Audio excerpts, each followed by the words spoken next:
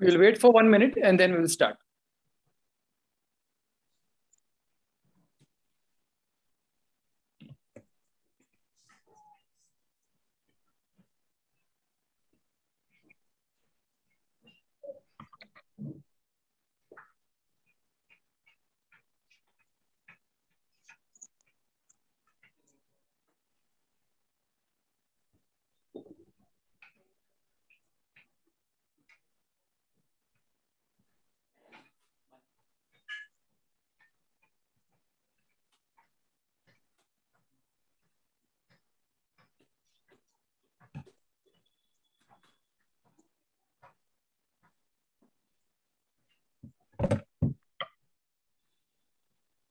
Yeah, we can start.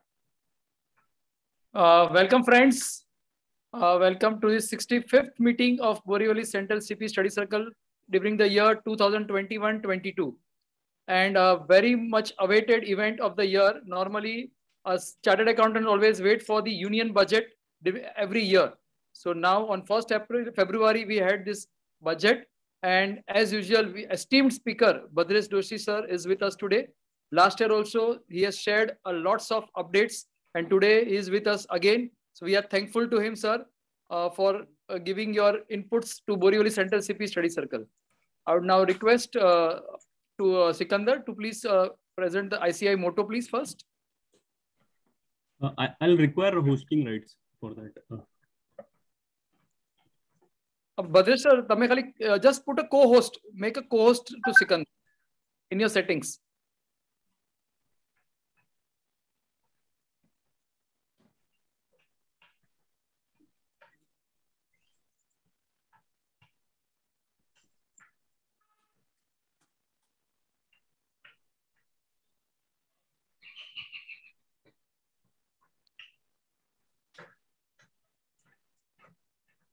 Thank you, sir. Thank you.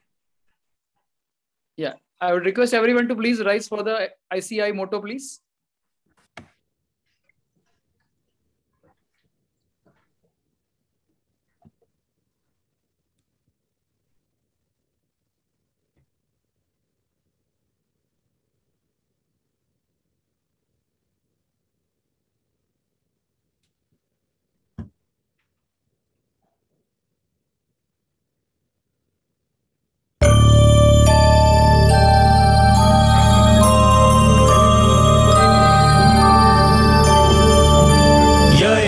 सुप्तेषु जागृति य एष सुप्तेषु जागृति कामं कामं कामं कामपुरुषो पुरुषो निर्मिमाणः निर्मिमाणः तदेव शुक्रं तद्ब्रह्मा तद्ब्रह्मा तदेवामृतमुच्यते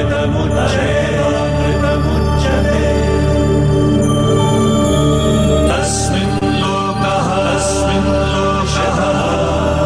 शतः सर्वे तदूनाति कश्चनाद्यति कश्चन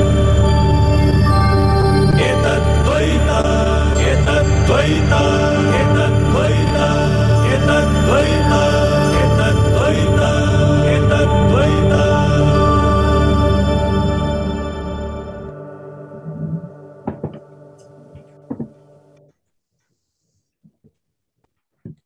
Thank you, members. Now I would request Sharad Bhai Seth to please take charge of the session, please. Thank you, Nilesh, for a pleasant task of introduction of today's speaker, CA Bhadresh Doshi. CA Bhadresh Doshi is a commerce graduate as well as chartered accountant, and he has obtained ranks throughout all CA examinations. He achieved 23rd, 33rd and 11th rank respectively in CA Foundation, Intermediate CA as well as Final CA. He has also done advanced diploma in international taxation and has cleared paper on the principle of international taxation as a part of ADIT course conducted by conducted by Chartered Institute of Taxation, UK. Bhadresh Bhai is practicing since last 19 years. His core area of practice is a litigation matter up to ITAT level and consultation on income tax matters, including international taxation. He is also a member of the Managing Council of Bombay Chartered Accountants Society, as well as General Committee and Taxation Committee of Bombay Chartered Accountants Society. He is a member of General Committee of Chamber of Tax Consultant.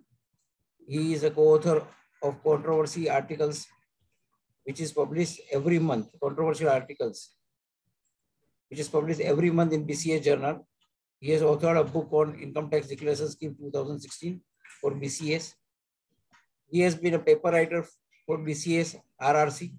Even he was a paper writer for our BCSC RRC also.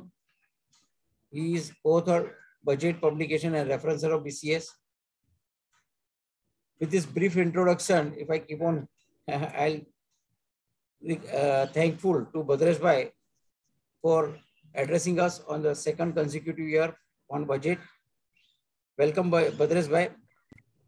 Now floor is yours. Before that, I'll request convener C.A. Nilesh Vasa to present a virtual memento. Kindly accept. Bhadresh sir, please accept the e-memento on behalf of Borivali Central CP Study Circle. Thank you so much. Thank you so much. Thank you. Thanks a lot, Bhadresh Bhai. Now, speech is All yours. Yeah. So I have to share the screen. Yeah, okay. I got it. Are you able to see my screen? Yeah, Bhadresh Bhai. Okay. Yes, sir. Thank you. I'll just start the presentation. Yeah, please. So convener Nilesh Bhai and other organizers, Sharad Bhai, Pradeep ji, Bijal and all the participants and members of Borivali Study Circle. Good evening to all of you friends. And at the outset, before I begin, I am thankful to all of you for calling me for the second time for presenting my analysis on Finance Bill 2022.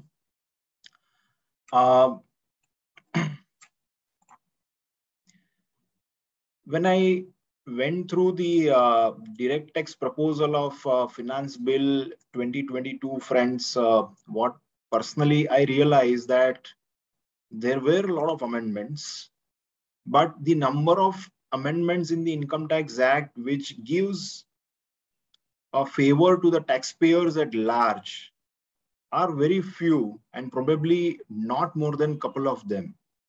I am talking about the amendments which might result into some kind of favor to the taxpayers at large. I am not talking about a group of taxpayers. Okay, there is an amendment, for example, a reduction in the rate of surcharge, which we are going to discuss. Right? That is a favorable amendment, but that will be not resulting into benefits to majority of the taxpayers at large. So when we are referring to benefits to the taxpayers at large, there are hardly any amendments in the Income Tax Act for this year. The reason could be that in the past years, a lot of things were already done. So, for example, there was a substantial reduction in the rate of tax for the corporate SSEs as well as to non-corporate SSEs, giving an optional tax regime to an individual or HUF under Section 115 BAC. So, lot many things which were required were probably done, and therefore they were exhausted probably, and that might be the reason that no such further benefits were given to the taxpayers at large through this Finance Bill 2022. But what I believe personally is that even if the rates could not have been reduced, but there were a lot of other things which could have been done through this Finance Bill 2022 on the front of this direct tax. So, for example, there is a proposal to say that if there is a cess which is paid under this Income Tax Act, that amount of cess which has been paid cannot be claimed as a deduction, and that will be disallowed. A good amendment, but probably there was a need to revisit this concept of cess under the Income Tax Act, probably is because since 2005, the cess was levied initially. But when it was levied, it was only for a temporary period of time, not more than for 1 year or 2 years might be. But thereafter, this cess continued. It not only continued, but the rate of cess, as we all know, has been increased over a period of time. So was there a need for a levy of such a cess, which was introduced originally for a very, very limited period of time, to continue with this? That is a question which is in fact always arising in my mind when I try to understand this finance bill. A lot of things which could have been done, for example, deduction could have been granted on a medical expenditure which is incurred by the taxpayer. There is a proposal for giving some tax benefit, but that would work only in a case where that person has received some amount as a reimbursement for medical expenditure or a compensation on death of some family member due to COVID, etc. But what if for a middle class persons like us, where a person is incurring some medical expenses on his own without receiving any reimbursement from anyone? There could be deduction which could have been granted under the provisions like ATD, subject to some upper limits. That might have helped a number of taxpayers at large. Many things could have been done to simplify this presumptive schemes of taxation under 44. AD, etc. We all know that in majority of the cases, instead of resulting into some benefits to the small taxpayers, in majority of these cases, it results into some kind of a hardship when we apply those presumptive schemes of taxes. And the list is very big. Number of things could have been done. I'll not just keep on mentioning about this list, because that is not the subject of our discussion. So it was just an opening remark that all of those things, if probably some benefits could have been extended through this finance bill to the taxpayers at large, it would have helped a lot to all of these taxpayers. When we see the numbers, it becomes very important for this year, is because if you look at the last figure in my slide, that is the proposed figures of direct tax collection for the coming year 22-23. And if you can see this figure, it is 14,20,000 crores. And it gives an indication that now we are hoping all the things to get normalized after this COVID impact in the financial year to come. Because if you see the first figure for the financial year 2021, originally the target for direct tax collection was set at 13,19,000 crore. And then it had to be revised because of this COVID, etc. The second year also, we could not set the higher target. But now I think there is a time to revisit this target, and probably a right thing has been done. A target is being set for 14,20,000 crore of direct tax collection, including corporate taxes and individual taxation for the coming financial year. Now, before I come to the analysis of the proposals dealing with changes in the Income Tax Act, let me just clarify a few points, friends. Is that what I've done is that I have divided all the proposals into 12 different categories, 12 different groups. Okay. Out of this 12 different groups, probably I hope that I'll be able to discuss at least 10 or 11 out of them. If for want of time, if the last couple of them, which I will not be able to do, they are some miscellaneous kind of amendments. And therefore, I'll be sharing this presentation. So all the important points are available in this presentation. Whatever this 12 groups of amendments which I have covered in my presentation is not dealing exhaustively with all the amendments which have been made in the Income Tax Act through this Finance Bill 2022. So, for example, there are amendments dealing extensively with the taxation of charitable trust and religious trust, which I'm not covering in my presentation, because the objective is to present this analysis in a very short period of time of around 2 to 2.5 hours. And therefore, I'll be more concentrating on those amendments which would be benefiting all the participants at large, instead of just referring to a very, very specific amendment, which might not help all of us in our day-to-day practice. And therefore, I'll be concentrating more on the amendments which will be becoming applicable in our day-to-day practice while dealing with our clients. So let me begin with this. And the first amendment is on rate of tax, a very simple amendment. Otherwise, there is no change in any of these rates of tax which are applicable to any type of the taxpayer, except for an association of person where there is a change in the surcharge, where AOP is consisting of all members which are corporate SSE. Since that would not be a very common situation, I am not going to deal with that particular change in the rate of surcharge. But the important change in the rate of surcharge is In case of an individual HUF, etc., where we know that the highest rate of surcharge which is applicable to them is 37%. But even at present, this highest rate of surcharge of 37% is not applicable to certain specific types of income. To this certain specific types of the income, the rate of surcharge is capped only at 15%, and therefore there is a provision to that effect that the surcharge can never be computed at a rate which is higher than 15%, maximum at 15%, depending upon what is the total amount of income of that particular SSE on this types of income. And they are at present only dividend income, which is now becoming taxable, a short-term capital gain under 111A and long-term capital gain under section 112A. So basically a capital gain which is arising from an STT paid transaction, that is the income on which this benefit of capping of surcharge at 15% is applicable.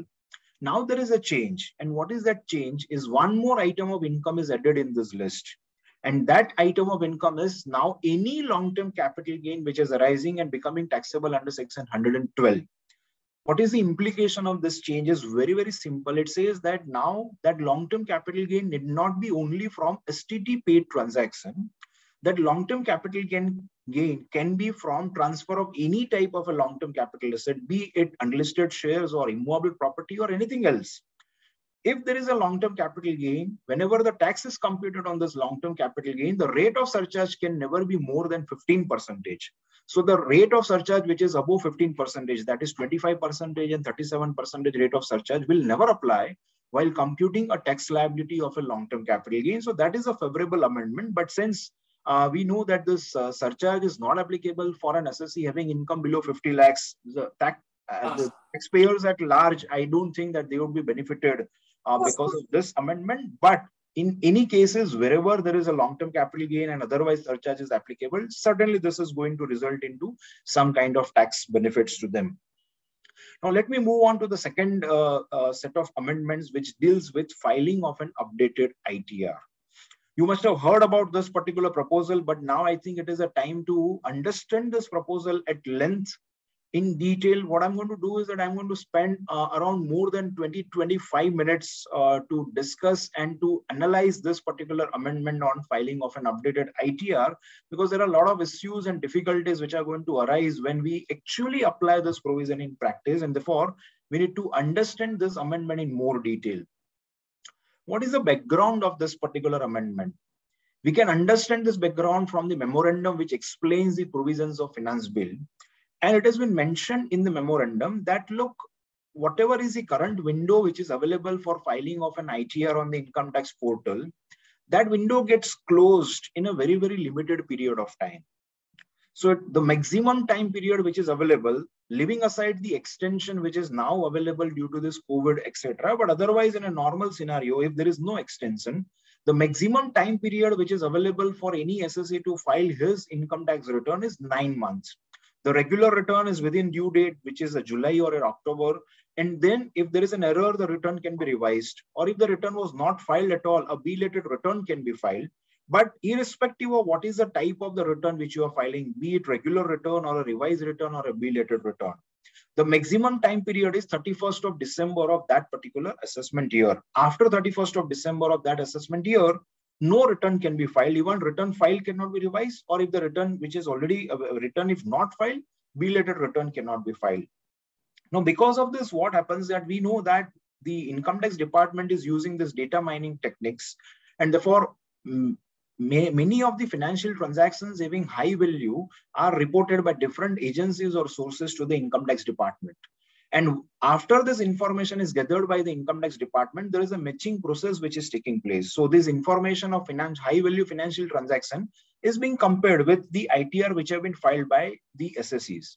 So in a case where the ITR is missing in the system, though there is a high value financial transaction which is executed, or the ITR is filed, but the corresponding income is not appearing in the income tax return, it results into a mismatch. And moment there is a mismatch, the income tax department has to initiate some kind of proceedings in those cases of the taxpayers.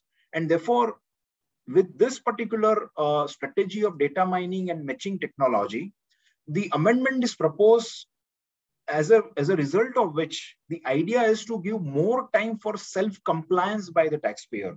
In a case where you already filed the ITR or ITR is not being filed, and if there is such a mismatch which is resulting, you have been given one more opportunity of 2 years that you can come forward and make a self-compliance, a voluntary compliance, and offer that particular amount of income, pay the tax liability. And this is going to result into a litigation-free environment because you yourself is admitting this and offering this particular income and tax liability in this ITR. With this particular objective, this set of amendments have been proposed in the Income Tax Act. Before I deal with this particular amendments in section 139 and several other sections, one point which I want to highlight over here is that if you read the memorandum, friends, openly in the memorandum, it has been admitted that this additional timeline, the additional timeline for filing a revised or a belated return, which is up to 31st of December, is not adequate. And that is the reason why a change has been proposed, that now we are bringing an option of filing a new kind of return, which is an updated return. Now, the question over here, friends, is that if you yourself is admitting that this additional timeline for filing a belated return or a revised return is not adequate, first of all, that timeline should be made adequate. Okay. In last year itself, in the Finance Bill 2021, they had only proposed that this timeline for filing of a revised return or a belated return should be curtailed by 3 months. Originally, friends, if you recollect, the time limit available for filing of such kind of return was 1 year from the end of the relevant assessment year. Thereafter, that additional 1 year was removed and it was made only till the end of the assessment year. And last year, even within this assessment year, 3 months have been reduced. And it was made only this 9 months of that particular assessment year, which is 31st of December. So year after year, the time limit which was available for filing of a revised or a belated return has been shortened. And now it has been admitted this timeline available for filing of a belated return or a revised return is not adequate. And therefore, we are bringing an option of filing a new return, which is an updated return, is not fair according to me. First of all, that time limit should have been provided, a reasonable time limit should have been provided for filing of a belated return or a revised return. In case of an audit, by 31st of October, you file your return and only 2 months are available to find out whether there are any errors or omission and to file a revised return to rectify those errors, so which is not sufficient enough, which they have also admitted. Now, with this, let us try to focus on the amendments and what are the consequences of amendments and what are the issues which are going to arise in any case where a person intends to file the updated return. So a new subsection 8A has been inserted in section 139 itself, which deals with filing of a regular return. And it enables any person to file an updated return, provided there are two conditions, important conditions, which one will have to bear in mind, that this option of filing the updated return is only for the benefit of the government. I have already made an opening remark that there are hardly any amendments which are for the benefit of the taxpayers. So when you are filing an updated return, one will have to ensure that you are offering an additional tax liability in that updated return. Otherwise, this window for filing of an updated return is not available for you. And second very important condition is that you are allowed to file this updated return, provided some additional amount of income tax is being paid with filing of this updated return. I'm going to deal with this payment of additional income tax at length in the subsequent slide, but just keep these 2 points in your mind. And this is a concept or a basics of filing of an updated return. And with this, we need to understand these provisions in detail.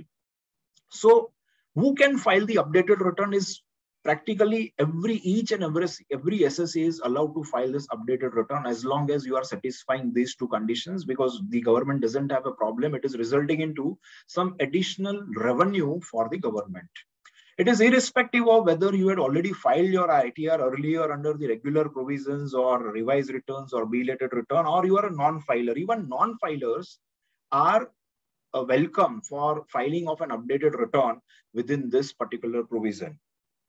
There is a negative list which is provided. Otherwise, every SSA is allowed to file the updated return, but it is subject to a negative list. If your case falls under that negative list because of some or the other reason, only in that case, you will be prohibited from filing of an updated return. Otherwise, you can file the updated return in every cases. So what is that negative list? The negative list, number 1 is that if you have already filed your updated return earlier, for the same assessment year, in that case, now you cannot file the updated return once again. This restriction on filing of updated return is required to be seen qua assessment year. It is not something like a once in a lifetime opportunity that once I have filed an updated return for any year, for every other year I'll not be allowed to do so. It is not like that. We have to see this restriction with respect to the same assessment year. So once I have exhausted this particular option of filing an updated return, second time now I cannot come forward for filing of an updated return for further increasing my tax liability. That is something which is not permissible. If you are a person who falls under notified cases of persons or class of person, in that case also you will not be permitted to file the updated return. So probably the idea is that the central government will come out with some kind of a notification prohibiting filing of an updated return in certain cases. So for example, it could be some kind of, politicians, if you are members of parliament, etc. Probably the option should not be allowed to them for filing of an updated return, because they will have to always come clean while filing of the original return. That is how I understand this. The other restrictions are applicable on the basis of what is the end result of the updated return you are filing. So the end result of your updated return is any of these three, then you are not permitted to file the updated return. This restriction is basically with the same objective, is that if you're filing an updated return, it should always be for the benefit of the income tax department, not for your benefit. So what are those cases? Number one, if that updated return is a loss return. So you are declaring loss in your updated return. Moment there is a loss coming in updated return, you will not be permitted to file the updated return at all. If that updated return is reducing your total tax liability, which was already determined on the basis of your earlier return. So earlier you had already filed your ITR and now you want to file your updated return. And in updated return, you are reducing your total tax liability. It is resulting into benefit to the taxpayer, something which is not permissible. Updated return cannot be filed. Or you had claimed some refund in the earlier ITR and now you are filing an updated return, increasing your claim of refund. Once again, in that case also, you will not be permitted to file the updated return. Or in case of a refund, if you are filing this updated return for the first time, you had never filed your ITR earlier, and you are claiming this refund in the updated return, which you are now filing for the first time, once again, that opportunity is being lost. You should have filed your ITR claiming the refund in the regular course under section 139. Updated ITR is not an option which is available to you. So in these three cases also, you are not permitted to file the updated return. Further, filing of an updated return won't be permitted because of some actions which have already been initiated or completed by the income tax department. So here in your case, in your matter, income tax department is already seized of your matter, and that is the reason why you are not permitted to file the updated return. So what are those cases? Basically, in any case where proceeding for assessment or reassessment or recomputation or revision, any of these proceedings basically deals with a regular assessment, reassessment and revision under section 263, etc. If that is pending or it has already been completed, in both these cases, you are not permitted to file the updated return. So that means if 143.2 notice has already been issued to you, a regular assessment is going on, you cannot now come forward and file your updated return already admitting income, which is already a subject matter of assessment. That is the objective of not providing this option of filing of an updated return in that particular case is fair. And the second one is, in any case where any proceeding has been initiated for that year, in that case, once again, the updated return cannot be filed for the year for which the prosecution proceeding has already been initiated. Prosecution proceeding under the income tax, under chapter 22, under any provision dealing with this prosecution. And there's one more, which says that if the assessing officer has already received some information in your case for that year, and further that information has already been communicated to that concerned assessee, in that case also, no updated return can be filed, because even in that case, the department is already seized of the matter. And what is that information? That information could be an information under double tax avoidance agreement, so related to some cross-border transactions, or alternatively, it can be an information under some other applicable law, which I have already listed in my slide. So some of them is Benami Properties Act or PMLA, for example. or a Black Money Act. So under the respective acts dealing with this financial transaction, if the some information has already been received by the assessing officer for the purpose of Income Tax Act, in that case, if that information has been communicated, you will not be allowed to file the updated return under this new provision. So these are three restrictions which are applicable because of some action has already been initiated in your case for that very year by the Income Tax Department. The next restriction and the last restriction, which is applicable in cases of search 132, requisition under section 132A, or a survey under section 133A. And when I'm referring to a survey, friends, please note that I'm not referring to a TDS or a TCS survey, which is for totally with the different objective and not with the objective of an assessment of income. And therefore, that cannot come in way for me to file an updated return. So in any of these cases of search or survey, etc., the updated return cannot be filed. The updated return cannot be filed for the year in which that search or survey is conducted and plus 2 preceding assessment years. So the updated return window is blocked for basically for 3 years. And there's a timeline for filing of an updated return, which is basically 24 months from the end of the assessment year. So what has been done over here is that moment there is a search or a survey, the window available for filing of an updated return for all the years, it would be available only for 3 years. So for all the years, wherever it was otherwise possible for that assessee to come forward and file the updated return, including probably the income which is subject matter of search or survey, that window is blocked.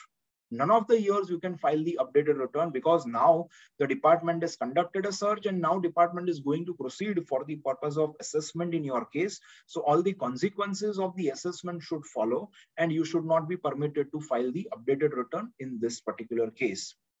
And friends, this restrictions, which is for filing of an updated return in the case of search, etc., is not only applicable to the person in whose case the search is conducted, but also to some other person whose some assets or books of accounts or documents have been found in this search. Just to make it very simple. So for example, if there is a search in my case, I hope that it doesn't take place, but just assuming that if there is a search in my place, so I'll be prohibited from filing this updated return for 3 years, as well as during the course of search in my case, if some undisclosed assets or some books, etc., are found which are belonging to you, or some books or documents are found and the information therein is pertaining to you, in that case, you will also not be allowed to file this updated return for this 3 years. So this restriction is not only for the person in whose case the search is conducted, but also applicable to the other connected person where that condition is satisfied. What is the timeline available for filing of an updated return? As I already mentioned to you, is 24 months. Basically, 2 years are available. So 2 years from the end of the assessment year, this updated return can be filed. And this new provision enabling filing of an updated return under 139(8)(a) is effective from 1/4/2022. Friends, I am categorically referring to 1st of April 2022. I am not referring to assessment year 2022. 23, and therefore the applicability needs to be seen as 1st of April 22. I'm going to deal with that issue which might arise as far as this applicable date is concerned. What are the important points or some important issues which might arise, which we need to understand before we apply this concept or this filing of an updated return in practice? There can be 2 different circumstances. One is a case where the taxpayer had not filed his ITR at all, a non-filer's case. And the second one is a case where I have already filed my ITR and now I am thinking of filing an updated return under this new provision. In the first case, you are permitted to file the updated ITR, which becomes your first ITR for that year. You were otherwise a non-filer, subject to the condition that the updated return which you are now filing for the first time should neither be a loss return or it also should not be a return claiming a refund. Subject to this, you are permitted to file your updated return. Of course, those other restrictions will apply where your assessment is pending or some information is received, etc. But subject to that, otherwise normally filing of an updated return is possible. In a case where, in other case where ITR was already filed by me earlier and now I want to file an updated ITR, in that case, I am permitted to file the updated ITR, which consists of only upward revision. I need to increase my tax liability. I need to offer an additional income which was not already offered earlier. Downward revision is not something which is permissible in the updated return, which now I am filing under this new provision. Whether I'm supposed to see the net effect as far as this upward revision is concerned. What do I mean by this? So for example, I had already filed my ITR earlier. There was one particular transaction which was executed by me in this year, and the corresponding income from that transaction is being already offered in my ITR, which was already filed by me. But there was some error which I found, and by mistake, I had offered higher amount of income from that particular transaction in the ITR which had been filed by me. And therefore, I want to revise this amount of income at an amount which is lesser than the amount of income which I had already offered. So there is a downward revision. So for example, 10 lakhs income was already offered with respect to that transaction. And now I thought that, no, it should have been only 8 lakhs and not 10 lakhs. So I want to reduce my income by 2 lakhs. And I found that there is some other transactions which are being missed out. So I want to offer an additional income from the other transactions, and that amount of income is 3 lakhs. So there is a reduction of 2 lakhs otherwise, and I'm offering some additional income of 3 lakhs, and the net impact of this is increased by 1 lakh. Can I do so? Or I have to just offer income only from new transactions?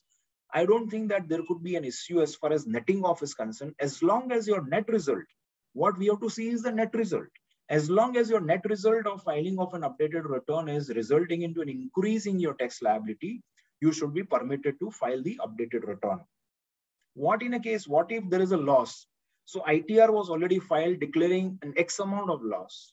And now I want to file an updated return reducing that amount of loss which I had already declared. So otherwise it is resulting into some benefits for the government because I am reducing my loss claim. It might have some consequences in the subsequent year in which I might have claimed a set-off of that brought forward amount of loss. So I want to reduce my amount of loss. Can I file an updated return? The answer, technically speaking, is no, because if you go back to the negative list, one of the items which is referred there is that if the updated return is a loss return.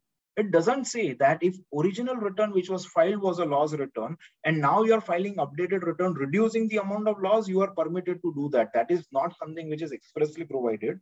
And therefore, probably as per technical reading of this provision, it appears to me that if the updated return is a loss return, irrespective of it is a first return claiming a loss or a second return reducing the amount of loss already claimed, updated return filing is something which is not permitted. And there is a reason to this, is because additional tax liability should be payable on filing of the updated return. And there is no computation mechanism which is provided for computing an additional amount of tax while filing of an updated return, which is a loss return. It says that if the assessment is pending or is completed, you are not permitted to file the updated return. And when I refer to that particular point, I categorically refer to a word recomputation. The word recomputation is already used there. And therefore, the question which arises over here is that whether processing of ITR under section 143(1) can that be considered as a recomputation of income on the basis of my ITR by the income tax department, and therefore I am not permitted to file the updated ITR? The answer to my mind is no. The word recomputation is used in the context of the provisions of section 147. If you read section 147, it also uses the terminology of assessment, reassessment, or recomputation. And therefore, it is in that context that word recomputation is used and not in this context. And other reason is that if the filing of updated ITR is not allowed in every cases where my ITR is already processed under 143(1), then probably no one would be allowed to file the updated return where I have already filed my ITR, because all ITRs now filed are invariably processed by CPC, and therefore that should not be considered as a something which is in the form of a restriction which is applicable to me for the purpose of filing my updated ITR. If a prosecution proceeding is initiated under any provisions of the Act, I am debarred from filing of an updated return. So for instance, a prosecution is initiated for default in TDS or TCS provisions. Even in that case, I am not permitted to file my updated return. So basically that prosecution has nothing to do with assessment of my income, but this is how the provision is. Probably there is a need to make a representation on this point, that it should be only a prosecution dealing with offense of filing of a return or offense of evasion of a tax liability by that person. That should only be considered, and not any other prosecution under any other provisions of the Act. Friends, if there is a time which is available for filing of an belated return or a revised return, that should always be preferred. So all other options should be exhausted. It's very obvious and logical. And only after all other options are exhausted, one can think of come to this option of filing of an updated return. And the reason is very simple, is because here when you file an updated return, there will be an additional amount which will be becoming payable, which I'm going to discuss in the subsequent slide. And the last issue over here is that whether I can file the updated return for AY 2021 after 1st of April 22. So when I was referring to that applicable date, it is 1st of April 22 and not merely assessment year 22-23. And therefore, to my mind, the answer to this question is yes. Moment this provision is coming into effect, and provided the portal should also be supporting to us, which is nowadays is a great difficulty. So provided that option is available on the portal, as long as the 24 months from the end of assessment year has not expired, the person should be allowed to file the updated ITR even for the past assessment years.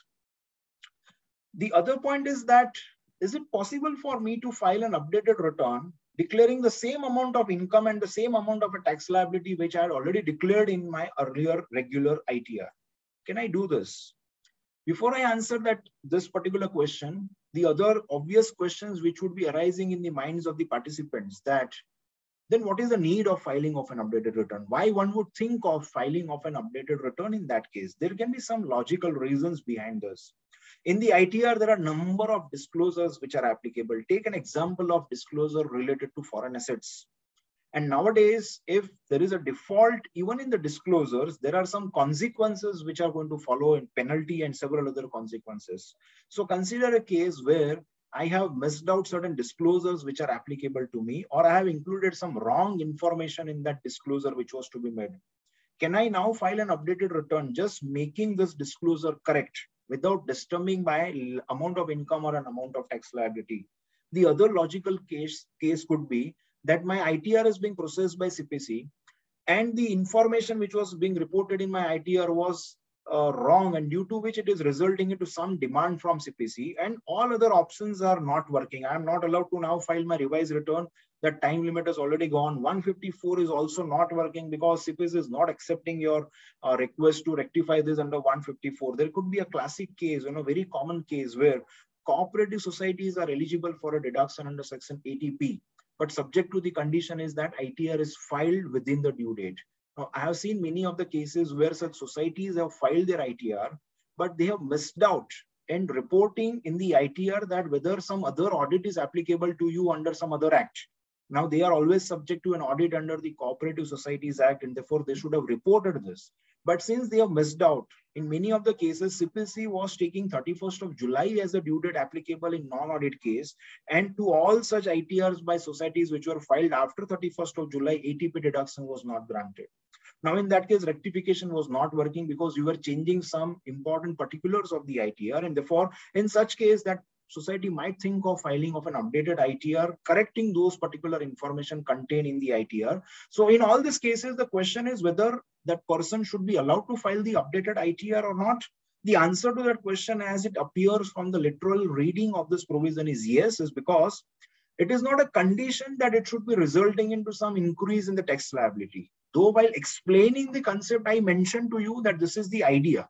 But friends, as per the provision, that is not a precondition. The provision is other way around, that if it is resulting into a decrease in tax liability, you are not allowed to file the updated return.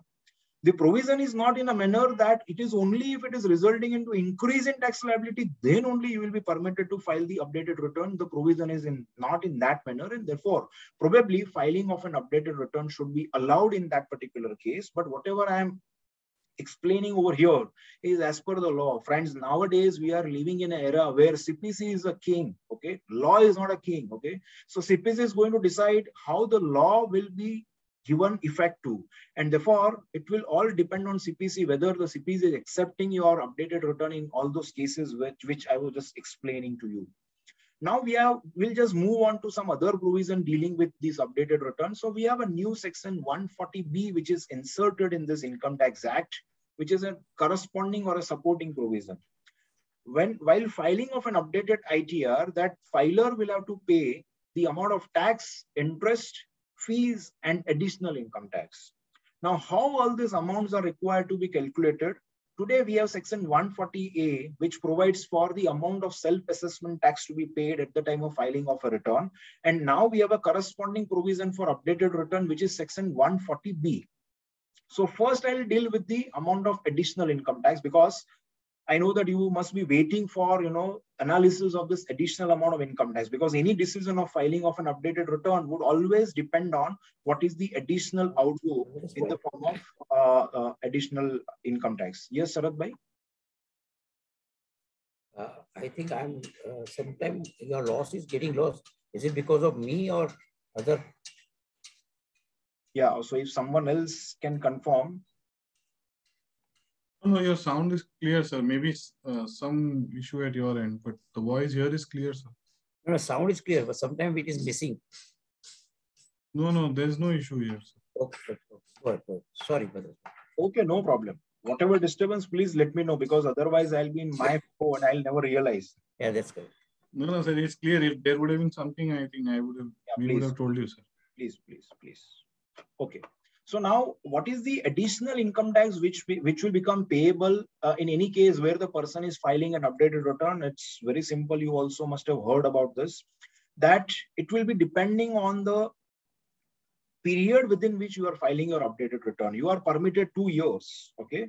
So if the updated ITR is filed within the first year, okay, I've given an example. You can look at the middle column in my table in the slide. So if you are taking assessment year 22-23 as the example, in that case, till 31st of December 22, I have an option of filing that belated or a revised return. So till 31st of December, no one would think of filing of this updated return. So effectively, that period will start from 1st of January 22.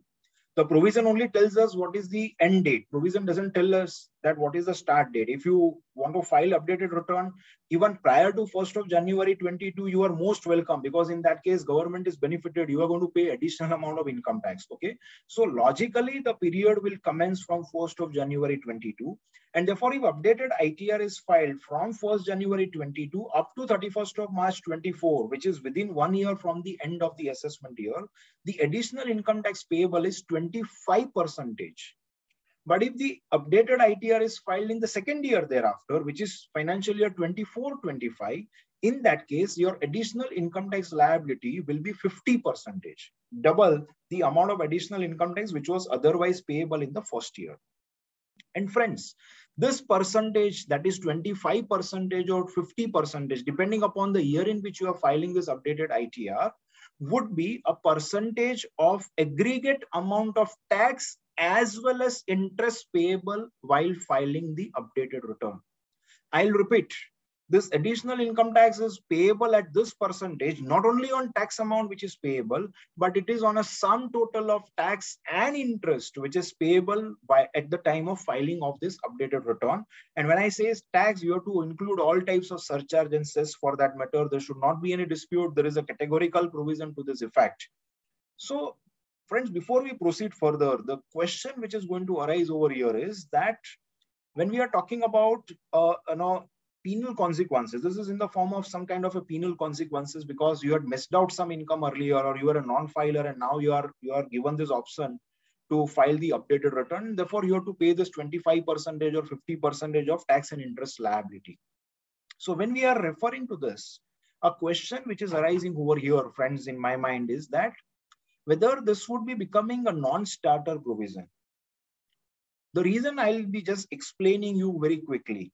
Consider a case that some income was not offered in the ITR which was already filed by me.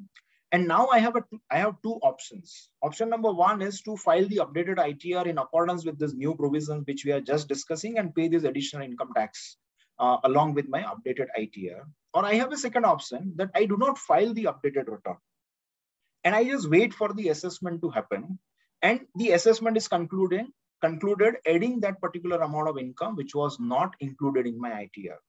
Though, friends, when I'm explaining these two provisions, I am not advocating or I am not subscribing to a view that the person should not make a self-compliance or a voluntary compliance.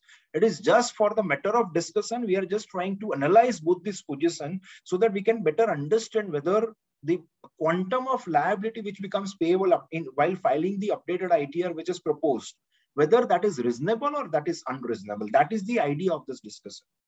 So in these two options which are available, further consider a case that it is a case where it is only resulting into an under-reporting of an income. The penal consequences under Section 270A would depend upon whether there is an under-reporting of an income or a misreporting of an income. So let's not just consider a case of misreporting of an income, because there the consequences would be higher, 200% of tax as penalty. But if there is just merely an under-reporting of an income, in that case, if my assessment happens and if the income is included, what are the consequences of this? I'll have to pay the tax liability on this along with the interest. The tax and interest is payable even at the time of filing of an updated ITR also. There's no difference in between these two options as far as the tax and interest is concerned. But since now it will be resulting into an under-reporting of an income, I'll be penalized under Section 270A. And the penalty which becomes payable under Section 270A is 50% of only tax liability which is payable due to under-reporting of income. There, the tax liability is quantified not on the basis of tax plus interest. But here, if you look at, in the second year, my additional outgo is 50% of the tax plus interest. So here, obviously, my outgo on account of additional income tax would be more as compared to a case, an option where I am already assessed and only penalties levied under Section 270A. So that is how one can compare both these provisions. And further to tell you, so here effectively what is happening is my interest rate is becoming 1.5% for practical purposes of all interest liability under 234 ABC. Whereas if there I am penalized under Section 270A, my interest is not disturbed. It is only a 50% of the tax liability which I have to pay. And further, one step further, in that particular case where there is only an under-reporting of an income, what you can do probably is, as soon as the demand is raised, if the total demand including tax and interest is paid, you have another option of availing an immunity from the assessing officer under Section 270AA. And that immunity is granted, the even penalty of that 50% on under-reported income is also not payable under Section 270A. Whereas here we don't have any such option and this additional income tax will always be payable. So that was the reason why I was just raising a question that whether this would be a non-starter or probably there is a need for the government to reconsider this particular proposal of fixing this additional income tax liability. So this was about additional income tax, friends. We also have some complicated provision for the purpose of computation of tax, interest and fees. We have two subsections in 140B, subsection 1 and subsection 2.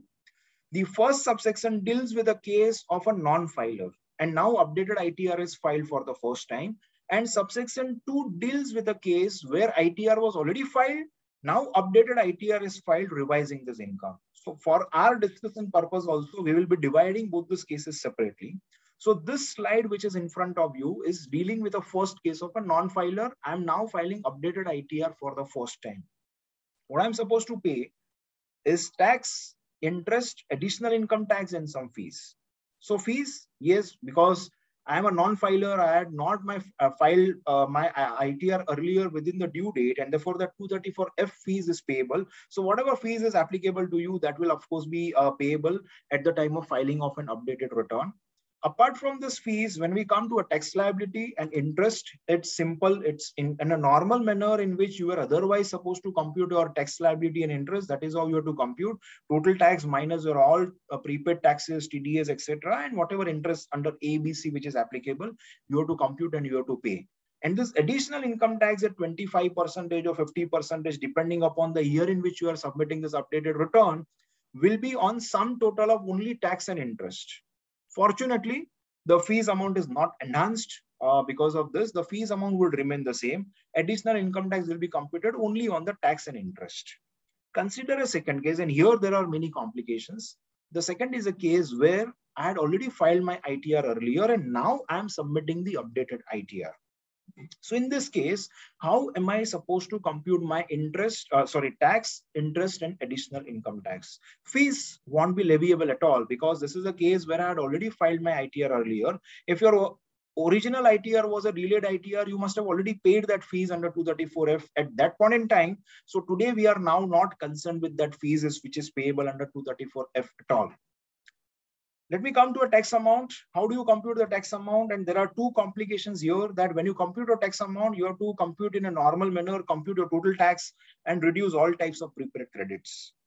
That is tax credits and tax reliefs, TDS, advanced tax or double tax reliefs, everything. But there is a catch over here. It says that any credit which you want to avail in your updated ITR, which was not availed in the earlier ITR. So a fresh credits you are claiming for TDS, etc. So consider an example of I'm offering an additional income of 5 lakhs in this updated ITR, and there was a corresponding TDS of 50,000. Now 1,50,000 is payable, 30% of my income, ignoring cess and surcharge, etc.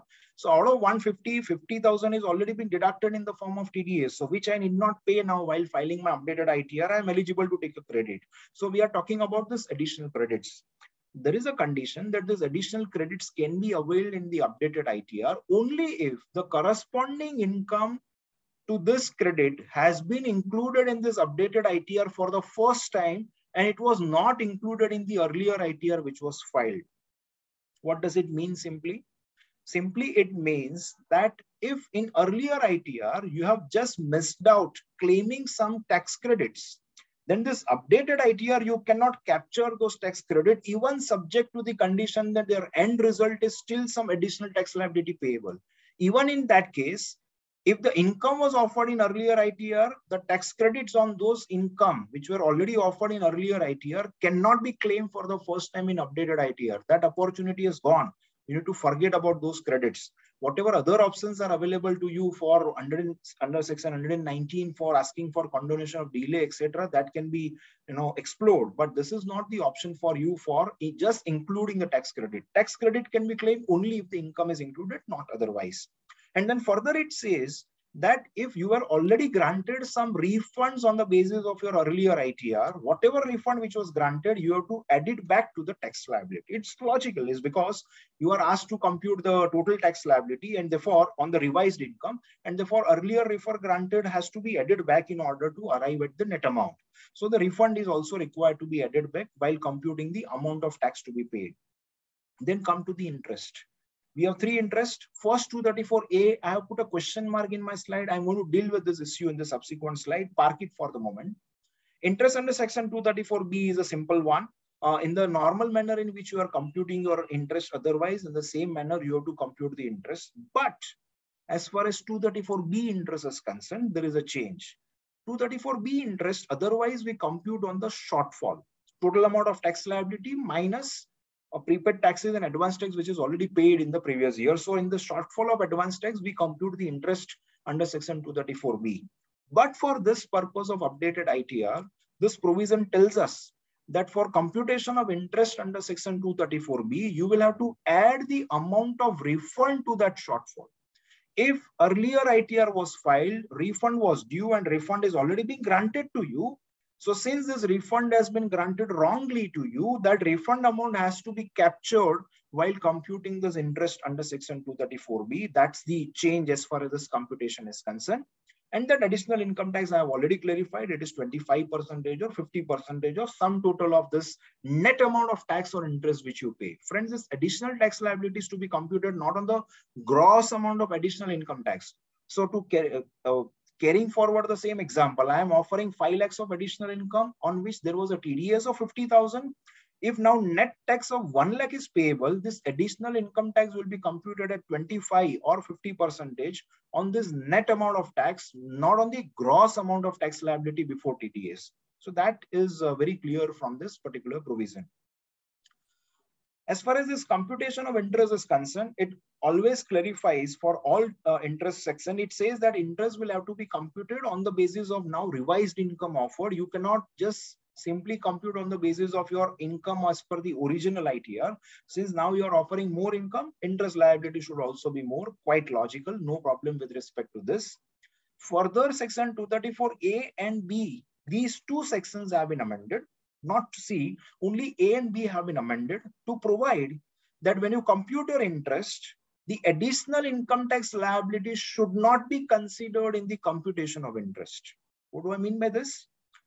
It means that normally we have to compute the interest on the amount of tax liability. I mean that shortfall, total tax minus whatever prepaid taxes and this TDS credits, etc. I'll call it as a shortfall. On that shortfall, we have to compute the interest for the period of delay. When you compute that shortfall, this amendment says that you need not include the amount of additional income tax in the amount of the shortfall. Okay, because additional income tax is otherwise nothing but a tax. And therefore, otherwise, if in the absence of this amendment, a possible interpretation was that tax will include additional income tax, and therefore interest also becomes payable on the additional amount of income tax of 25 or 50%. And therefore, they have provided this in the benefit of the taxpayers that for the purpose of interest computation, this additional income tax should not be considered, because logically what will happen, it will result into that circular reference. How circular reference is? Because if interest additional tax is to be considered, but additional tax is certain percentage of tax plus interest. So interest calculation is dependent upon additional income tax, and additional income tax computation is dependent upon interest. So that is how it is. It will be resulting into a circular reference. So that circular reference has been removed, and there is a provision to that particular effect. What are the other issues which are arising in the computation of interest? Multiple issues are arising. It will be quite complicated. And probably it will be only CPC who is going to resolve those issues. You and me can just discuss this issue and can think of the solution. But our solution would not be relevant ultimately, because in practice, CPC is going to decide. But nevertheless, for the purpose of technical discussion, 234A interest liability, I had put a question mark in my slide as far as the second case was concerned. And why that question mark? Is because if you refer that subsection 2 of new section 140B, which has been proposed, it refers categorically to interest on default in payment of advance tax or in deferment of advance tax. It doesn't refer to default interest as a result of default in furnishing of return, which is 234A precisely. So that is the reason why I had raised that question, that since that reference to that interest payable upon default on furnishing the return is missing, does it mean that 234A interest need not be revised? So consider a case where I had already filed my ITR, but it was a delayed ITR after the due date, and therefore 234A was applicable, and I had already paid that interest at that point in time. But now I am filing updated ITR, revising my income upward. And therefore the question is that whatever 234A interest which was payable originally, now whether that is also required to be modified by considering this upward revision in the income. The answer to that question is quite complicated, but it appears to me that though this reference is missing, but probably if you read section 234A in isolation, that revision in computation of interest under 234A would be required. In any case, CPC is going to revise that computation of 234A interest always. What about 234B on a refund? Very important question, and perhaps this is a point where a strong representation is required, is that it talks about computing interest on the amount of refund which is already granted to me. But 234B interest, friends, as we know, the period for which this interest is required to be computed is right from 1st April of the assessment year. Now, quite possible that I have been granted this refund, obviously not on 1st April, but somewhere in the middle of assessment year. And now we see that returns having refund claims of large amounts, still the refunds have not been granted. So what if the refund is being granted to me subsequent to 1st April? Do I still need to compute my interest on this refund amount right from the 1st April? As per the reading of the Act, it says so, but it's not logical. Perhaps they have missed out this point, and therefore there is a need to represent this particular point. Then the last one under 234C. When I was just on the previous slide, I was just making a reference of the amendment in only 234A and B. Does it mean that in the absence of amendment in corresponding provision of 234C, when I'm computing my interest under 234C, do I have to include the amount of additional income tax? The answer is yes, because there is no amendment. The answer could be no, because it is not logical and it is resulting into a circular reference. Perhaps that revision, that inclusion of additional income tax should not be required, but there should be a suitable amendment to that particular effect in the act itself. Just one point to clarify, that it is not a precondition that for filing of an updated return, always there has to be some liability to pay additional income tax. There could be a case where you have all satisfied all other conditions, but you are not liable to pay any additional tax liability. In spite of this, you are still allowed to file an updated ITR. I'll take an example for the purpose of better understanding instead of technically just discussing this particular scenario. So just consider a case which is before you in my slide. I had originally filed my ITR declaring income of 10 lakhs. There was a tax liability of 3 lakhs. And at the same time, there were some prepaid taxes in the form of TDAs or advance tax, etc., amounting to 8 lakhs. And therefore, I had claimed a refund of 4,88,000. And please note that this is a case where this refund has not been granted to me at all. If the refund is already granted, the end result would be totally different. So since the refund is not granted, during this pendency of processing and refund, now I am revising this return. I am filing an updated ITR, including more income of 2 lakhs into this. Tax liability will be increased. My prepaid taxes is remaining the same. Assuming on this additional income of 2 lakhs, there is no further credits, etc. And therefore, my refund claim is reducing. Number one, am I eligible to file the updated ITR? The answer is yes, is because I am not increasing the refund. I'm not putting up a fresh claim of refund. I'm just reducing a claim of refund, which is permissible. Okay. And the second, if I'm allowed to file the updated ITR, am I required to pay an additional income tax in this case? The answer is no, is because additional income tax is at a given percentage of tax and interest, which is payable, net amount of tax and interest, which is payable while filing the updated ITR. And here is a case where I have nothing to pay. I had a refund claim to receive, and I'm reducing my claim of refund during the pendency of this refund. And therefore, in the absence of any amount which is payable, probably additional income tax liability is not coming into picture. And therefore, there could be a case where additional income tax liability is not payable, but still filing of an updated return might be permissible. A few consequential amendment. Best judgment assessment cannot be made by the assessing officer if the updated return is filed, because though there was a default in filing of a return, but now you have cured the default by filing an updated ITR, and therefore best judgment assessment cannot be done. The time limit for completion of the assessment 143.3 or 144 has been extended in this case, because updated ITR itself can be filed in an extended timeline, and therefore correspondingly there is a change that assessment now can be done in this case where the updated ITR is filed, not in every case, is within 9 months from the end of the financial year in which that updated ITR was filed. So the assessment would be open for more period moment the updated ITR is filed. And the third and last is the change in the prosecution. For the offense of non-filing of a return under 139, you will not be prosecuted moment there is an updated return which is now filed under the new provision. So this is a welcome change. You will be given an immunity from the prosecution if you're filing an updated ITR. And friends, I am just referring to an offense of non-filing of ITR only under 139. If there is an offense of non-filing of ITR under some other provision, for example, in response to a notice under 148, etc., there is no escapement. And this will work only for a prosecution for non-filing of a return under section 139. So with this, I have completed this provisions of updated return.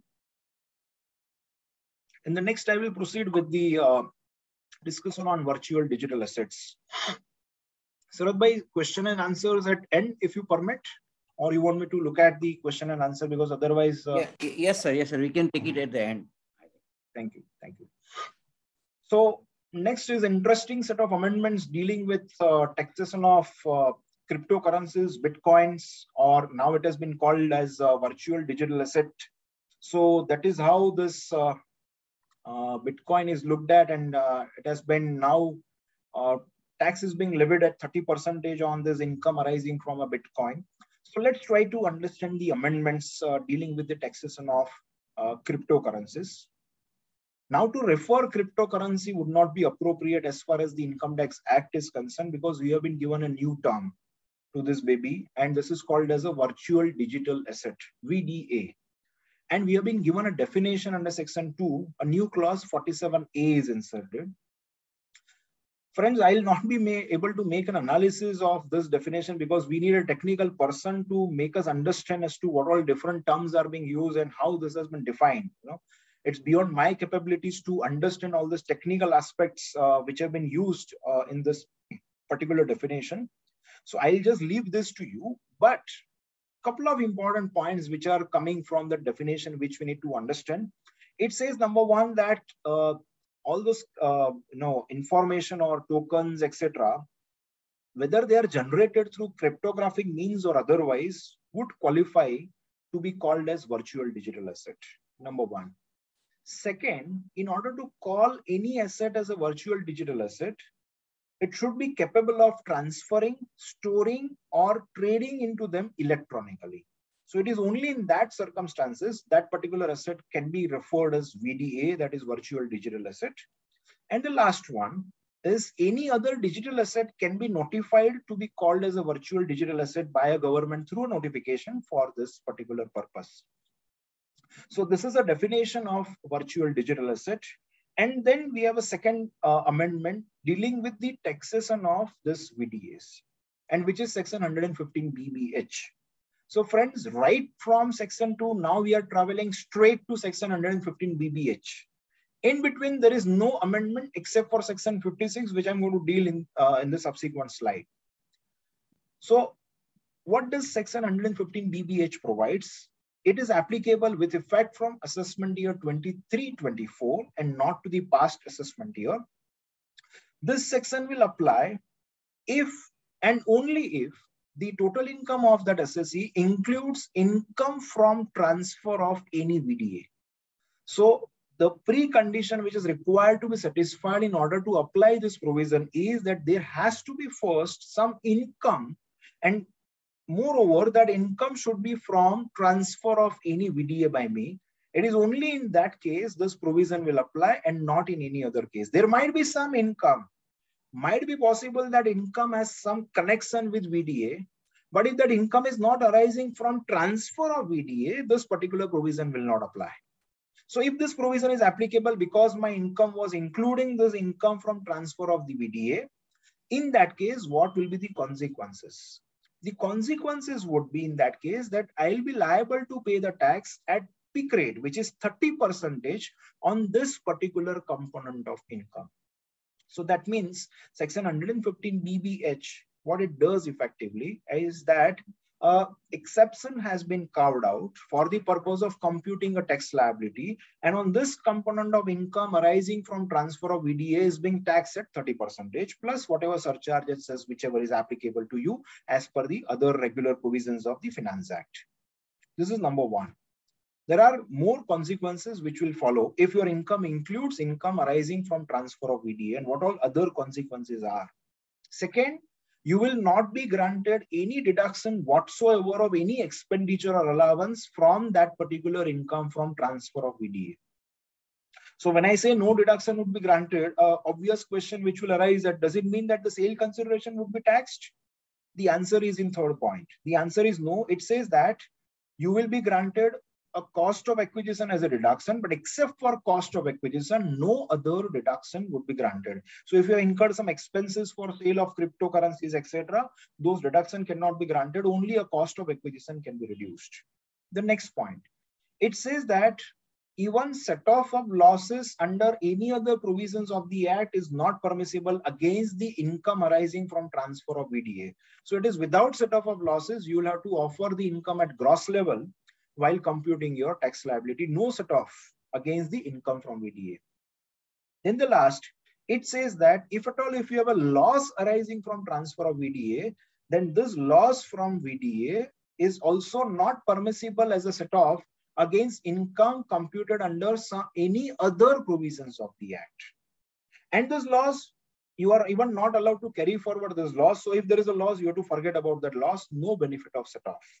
So the first one is a restriction on an inward adjustment of some other losses against the income from VDA. And the second one is a restriction on an outward adjustment. If there is a loss from VDA, that loss is also not allowed to be set off against any other income. What are the issues or important points which we need to understand from this amendment is that what about head of income? So since I mentioned that right from section 2, the next straight amendment is in section 115 BBH. There's no amendment in between. So there is no corresponding provision providing for the head of income under which this is taxable. And therefore, we will have to apply a regular provision to my mind in order to decide under which head of income this income should be taxed. And therefore, the next question is that if this is a case of an investor into this cryptocurrencies, etc., whether this can be considered as a capital asset and therefore the resultant gain can be offered under the capital gain or not. The answer to that question as it appears is that yes, because these are VDA, these are assets and property of any kind can be considered as a capital asset. There is no restriction on VDA being considered as capital asset, and therefore this can probably be considered as a capital asset and the resultant gain can be offered under the capital gain. And if you're offering this under capital gain, all other consequences will follow. And therefore it goes without saying that if you have some exemption available under 54F, it is permissible to claim that exemption. That is not a deduction or an allowance probably. The next is that what about the benefit of indexation? If you are allowed to claim only a deduction of cost of acquisition in case if this is a long-term capital asset, whether indexation benefit can be claimed? The answer to that question is no, is because of express provision of 115 BBH, which refers only to a cost of acquisition. And if this is long-term, I have 112, which tells me that your long-term capital gain will be taxed at 20%, but now I have 115 BBH, which tells me that this income will be taxed at 30%. Both will come in play. Which would will apply? I think since 115 BBH is a specific provision dealing with taxation of income from transfer of VDA, that provision should be given a preference over section 112. The next is, what if I have multiple, or for example, two transactions of VDA? One is resulting into a loss, other is resulting into an income, and that too in the same year. Can I set off this loss inter se against the income from other transactions of some other VDA? Is that permissible? It appears that yes, that should be permissible because it says that the loss from VDA cannot be set off against income under any other provisions of the Act. And therefore, if you have an income under the very same provision under 115 BBH, which is an income from VDA, probably that set off should be allowed and it should not be restricted in that particular case. There is no provision to bring the income on the basis of fair value of VDA transfer. We know that we have provisions like 50CA, for example, where you are transferring unquoted shares. And if your fair value is higher than the consideration, in that case, your gain would be computed on the basis of fair value. Today, as it stands, we don't have any such provisions for the purpose of taxing this income arising from VDA. The next amendment is in section 56. And the amendment is very simple and very short.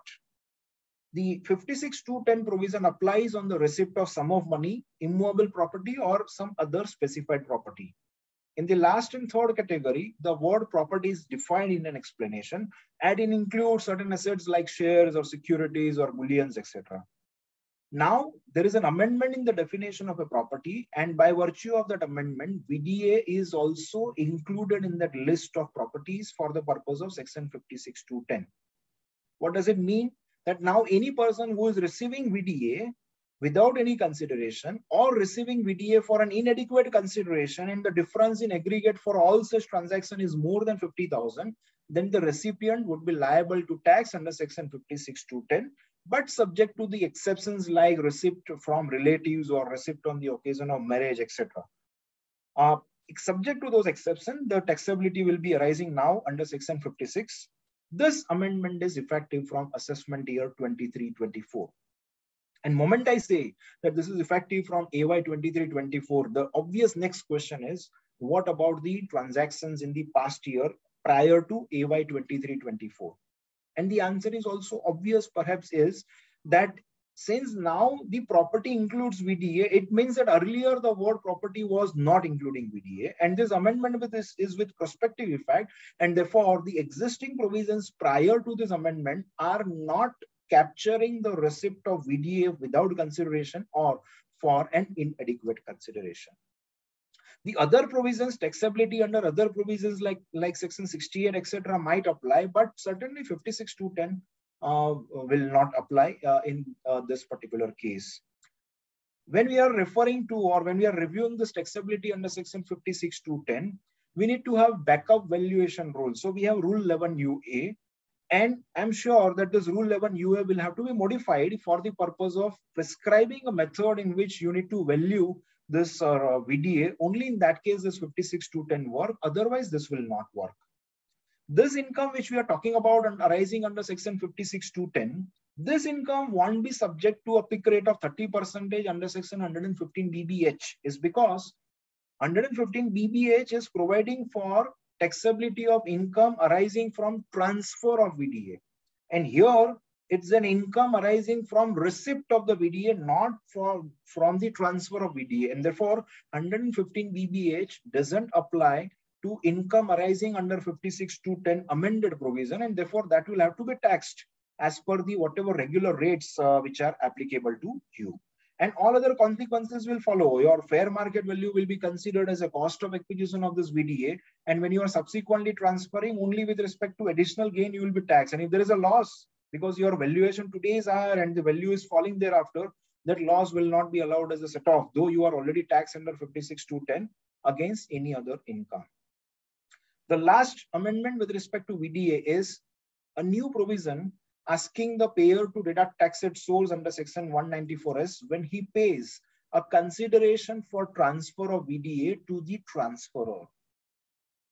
So now every person who is acquiring VDA will have to deduct tax at source at the rate of 1% under this new provision from the amount of consideration which he is responsible for paying for transfer of VDA to him.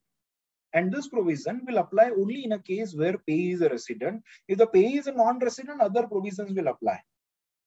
But here under 194S, payee should be a resident. And this TDS is required to be deducted at the time of payment or at the time of credit, whichever is earlier. We have a proviso to this new provision of subsection 1 of this new provision of section 194S. And what does that proviso provides? It says that, look, when the consideration which you are paying for acquiring this VDA to the transferor, if that consideration is in kind, or there is a transaction of exchange of one VDA against another VDA. So for example, I am holding Bitcoins and you are also holding some other tokens or some other cryptocurrency, and both of us are exchanging this with one another. So it's also a barter exchange, or where there is a consideration which is flowing from me in kind. In such a case, it says that if at all it's a transaction where partly in cash and partly in consideration, and that cash component is not sufficient to discharge your TDS obligation. So in a way, it provides that in any transaction where there's either cash component is not there, it's completely in kind, or cash component is there, but since it is only and partly, that cash component is not sufficient to discharge the TDS of 1%. In that case, what should be done? Because this is a typical case where I'm not paying any money, and therefore since no money is flowing from me, how do I deduct tax at source? It says that nevertheless, in that case, you could not deduct tax at source, is fine, but what you need to do, you means the person who is responsible for paying this consideration in kind, is that you need to ensure that the tax has been paid in respect of such consideration for transfer of VDA, and that too before releasing this consideration. So as a payer, I will have to ensure that the tax which was payable on this consideration, which I'm now paying, before I release that consideration, I will have to ensure that the tax has been paid. This is an obligation under this new proviso. And we will be dealing with this in the subsequent slide. Let me first complete the basics of section 194S. It further says that 203 and 206 AAB, which is TDS, higher rate of TDS in case of non-filer, or 203 is obtaining 10 number, etc., won't apply only for this purpose. And it gives supremacy to 194S. It says that in any transaction where 194S applies, you have to deduct TDS under 194S. And no other provisions of TDS will apply, even including the provision which was inserted last year, TDS by an e-commerce operator, 194O, that will also not apply.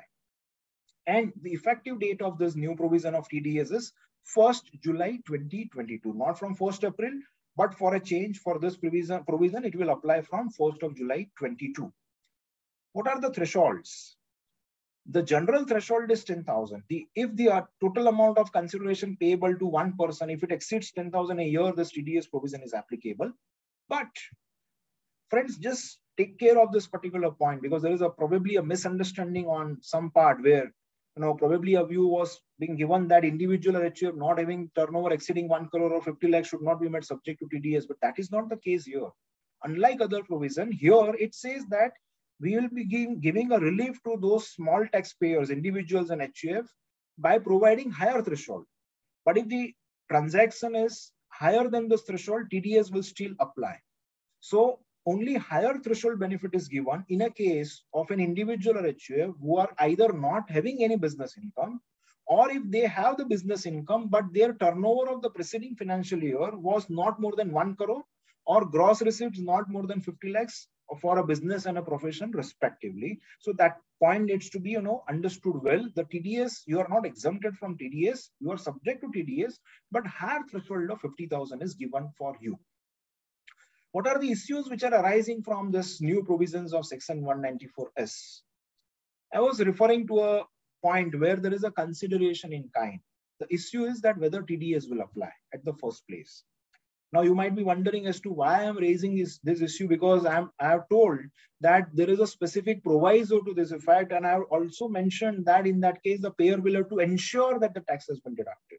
In spite of this, I am raising an issue is because if you refer to the language of main subsection 1, it says that a sum payable by way of a consideration for transfer of VDA, TDS is to be deducted at the time of credit or at the time of payment by any mode.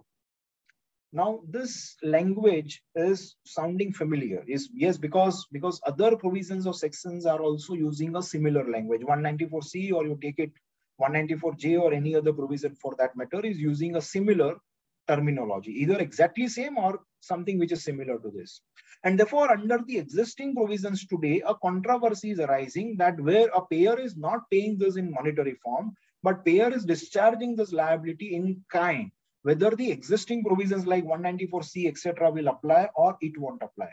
So there are few decisions, just to name few decisions. Red chilies in the case of 194J, where actor was to be paid in kind, it held that TDS should not be made applicable. We have Karnataka High Court decision in the case of Bruhat Bangalore Palika, where upon compulsory acquisition, it was held that 194LA will not apply, where the consideration is discharged in the form of TDR and not in the form of money. But recently, some tribunal took a contrary view in the case of, I think, Punjab State warehousing under section 194C, and tribunal there took a view that if it is purely a barter exchange, it is a different matter. But if in a case where first the consideration is derived in monetary form in rupees, but it is only the form of consideration is it has been discharged in kind, in that case TDS should be made applicable. So there is a controversy which is going on, and therefore that issue will still be arising over here. But here this issue will slightly get diluted, because probably the intention of the lawmaker is to apply TDS even in such a transaction of consideration in kind, because that is the reason why otherwise proviso would work. Otherwise a proviso will never work, where it says partly in cash and partly in kind, and the cash component is not sufficient to meet the to discharge TDS on whole amount. So when it says TDS on whole amount, probably the intention is very clear that TDS is made applicable even on the kind component and not only to the cash component. So that is how one needs to understand this. And therefore, just keep this couple of points on hold for a moment. I'll go to the next slide. So in a case where there is a consideration in kind, now it also says that when one VDA is exchanged in another VDA, so in that case, what will happen is both the persons will have to ensure that the tax has been paid by the other respective persons in the very same transaction. Because in the very same example, I am holding Bitcoin, you are holding some other cryptocurrency, and both of us are exchanging this one against another. So in that case, 194S will apply to me also, 194S will apply to you also. I will have to ensure whether you have paid the tax, and you will have to also ensure whether I have paid the tax. I don't know how this will work, but this is how the provision is. Let's go one step further. In a normal transaction, not an exchange of VDA by another, but in a normal transaction, I am a person selling some goods or providing some services, and my customer pays to me in cryptocurrency through Bitcoin. Now, in this case, as a seller, I will have to deduct TDS under section 194S. Is this confusing? Because normally when we say TDS, it is a payer who has to deduct TDS. And here I am selling some goods and I am receiving some amount from my customer. But in spite of this, I am saying that as a seller, I would be liable to apply this TDS provisions of section 194S. Is why? Because here what happens is that the other person, that is my customer, is transferring VDA to me because I am receiving Bitcoins from him. And as a consideration for transfer of this VDA or a Bitcoin to me, I am discharging my consideration, which is in kind, which is by sale of goods or by providing services to that recipient, that customer. So here it is a case where I'm giving some consideration in kind for transfer of VDA to me. And therefore, now on that amount of consideration which I have to pay in the form of selling of goods or providing of services, I will have to ensure that I'm complying with this requirement of 194S. That is, I will have to ensure that whether the tax has been paid or not, because this is a consideration in kind transaction. Okay. Now, when repetitively I am saying that I have to ensure that whether the tax has been paid on this consideration or not, how do I ensure this? Is a question which is practically now arising. So we can go back to section 194B, which is TDS on winnings, etc. And there also there is a similar provision which says that if that winning is partly in cash, partly in kind, etc., in that case, that payer will have to ensure whether the tax has been paid. And it is 1997 circular which clarifies that one of the manner in which you can ensure is the other person, you can recover the amount of TDS from that other person in cash, in monetary form, and you can pay the TDS at the applicable rate, and you can discharge your obligation. So the clue can be derived from that circular, which is in the context of section 194B. However, I was just wondering as to what if, even if the provisions are applicable to me, I'm talking about consideration in kind, friends. I'm not talking about monetary consideration transaction for getting VDA. So in those transactions where I'm receiving consideration in kind, what if I'm not complying with this provisions of 194S? Because it becomes cumbersome asking that person to give Bitcoin and plus some rupees so that I can discharge my TDS obligation under 194S. What can be the consequences? And I have an answer which is available from Karnataka High Court in the case of Hindustan Liver Limited, which says that in this case, that person cannot be considered as an assessee in default under 201 at all.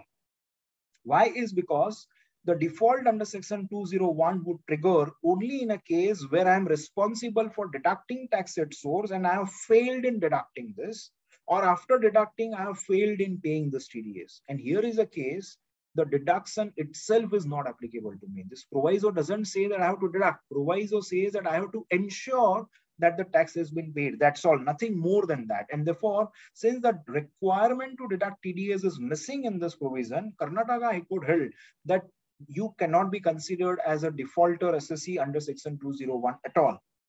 It only the consequences, penal consequences under 271C or a prosecution under section 276AB, which can follow, but certainly the default cannot be triggered under section 201. However, for the purpose of this new provision of 194S, even this 271C or 276B have not been amended to make a reference to 194S. Today, as it stands, it refers only to 194B, winning in kinds, etc., but it doesn't include reference to 194S. So till the time government wakes up and make an amendment to 271C or 276B, there will be no consequences at all under this particular provision. In case of transactions taking place over crypto exchange, who is going to deduct TDS? There's a question. So probably it is that settlement agency who is paying this amount to the seller of Bitcoins, etc. That settlement agency will have to take care of deducting tax at source.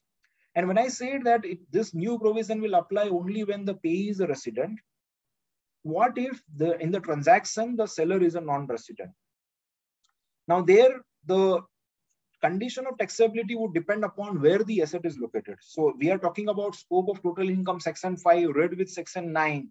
In case of a non-resident, and if the asset is located in India or deemed to have been located in India, only in that case that income becomes taxable.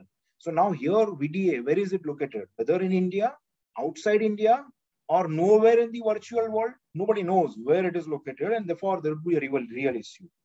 Take it other way around, where a non-resident is buying bitcoins or some other VDA from a resident seller.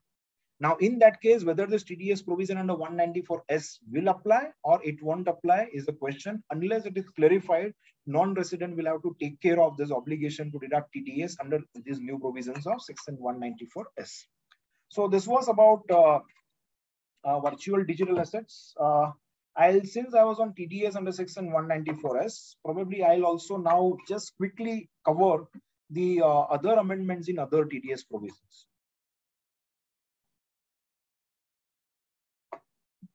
Just if someone can confirm that everything is going fine, the screen and voice and everything. Yeah, but everything is going well. Okay. So other TDS provisions, the amendments are the first one in section 194IA, which is providing for TDS on immovable properties. A very simple and very short and one-line amendment. What was happening under the existing provision is that TDS was required to be deducted only on the amount of consideration. And now the proposed amendment tells us that you have to deduct TDS on the amount of consideration or stamp duty value of that immovable property which you are acquiring, whichever is higher. It is on that higher amount now TDS is required to be deducted. And as a corollary, it now says that as far as the threshold limits of 50 lakhs is concerned, you have to look at agreement value or stamp duty value. I mean that consideration, referring agreement value would be technically wrong. So we have to refer to the consideration amount or the stamp duty value. In a case where any one of this is more than 50 lakhs, TDS is required to be deducted. So for example, I am selling an immovable property. I'm acquiring an immovable property at an amount of 40 lakhs rupees. Otherwise, I was not required to deduct TDS. But in this transaction, if my immovable property is valued by stamp duty authorities at 60 lakhs, now here I will have to deduct this TDS and on an amount of 60 lakhs. So threshold limit is to be seen for both these amounts and not only either of these two, that is consideration or a stamp duty valuation. And the meaning of stamp duty valuation, we have already been given a definition under section 56. And this amendment is effective from 1st of April 2022. It appears to be a very simple amendment, but when we go further, we will realize that there are a lot of issues which are arising from this very simple amendment, which I've captured in just one slide, but the issues are running in 2 or 3 more slides. So what is the reason of this amendment? As we have been explained in the memorandum, that look, there is an inconsistency between a taxability provision and a TDS provision. Taxability under 43CA or 50C, it provides for taxability with respect to stamp duty value if it is higher, but TDS is on consideration amount. So there is a mismatch. And therefore, we want to remove this mismatch. Agreed. If that is the reason, then my counter question is that what about the tolerance benefit of 10%, which is already provided in 43CA or 50C? When you are trying to match this provision, you should have matched both this provision completely. Now here in TDS amendment, there is no corresponding benefit that if the difference is not more than 10% of agreement value, in that case, you need not deduct TDS on the difference. So it is irrespective of the difference, you should deduct. As a payer, you should deduct TDS under 194IA. The recipient might take care of the taxability and as under the applicable provision in his ends. Okay. So as a payer, you should not be concerned about this difference percentage. In a case where an immovable property has been gifted by me, it is irrespective of whether the recipient is taxable under 56(2)(10) or not. If the recipient is not relative or no other exclusion is applicable of 56(2)(10), might be possible that the recipient would be subject to tax in his ends on a stamp duty valuation of immovable property which I have gifted. But that doesn't mean that as a donor, I have to now deduct TDS under 194IA on a stamp duty valuation. My view here is that the consideration or stamp duty value, whichever is higher, I think the interpretation to take that here consideration is nil and stamp duty valuation is higher is a wrong interpretation according to me. According to me, there has to be, first of all, some consideration and then only that comparison is possible. In a transaction which is without consideration, how can you say that there is a consideration but this is the consideration amount is nil? And therefore, TDS according to me here won't apply. This amended provision will apply even in a case where you are buying a property from a builder, if your builder allows you to deduct TDS on that difference, I don't know, there will be a lot of practical difficulties and there will be a fight with the builder, but you will have to take care of this particular amended provision. Now, next is a very interesting issue. As we all know, under 194IA, and for that matter, normally all other provision requires us to deduct tax at source at the time of payment or credit, whichever is earlier. Now, friends, please tell me that here there is a difference, which is a notional difference. And whether am I going to pay this difference or am I going to credit the difference in my books of accounts as a purchaser? The answer is obviously no. So in a case where this difference is neither paid nor credited, when should I deduct TDS? Or rather, the question is whether I should deduct TDS. The issue is whether the provision, though amended, is failing, because there is no answer to that question. And if there is no answer to that question, how do I apply this TDS provision? The other argument would be, probably from the other side can be, is that if this is a case, this is a difficulty at the time of agreement you deduct, or at the time of making the final payment you should deduct, or probably on a pro rata basis. You spread entire difference on a pro rata basis if you are paying this consideration in installment, and then you accordingly discharge your TDS liability. But this is going to be a very complex issue if no clarity is being provided on this very particular point. What if there are multiple owners, co-owners, more than one owner? So I am paying consideration to more than one person, but the immovable property is one. And since my immovable property is one, of course, the stamp duty valuation is only one. And therefore, how do I discharge my TDS obligation? The primary issue is that I have to compare my consideration vis-a-vis stamp duty value.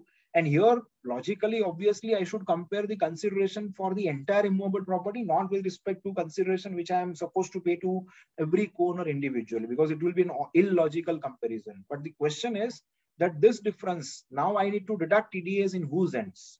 Probably logical answer there would be that it is in the proportion in which you are paying the consideration. One should spread that difference in the very same proportion and accordingly should discharge this obligation as per the amended provision. Now, next is, as we have been given a reason of amendment, that taxability provision and the TDS provision should be made on par. Agreed.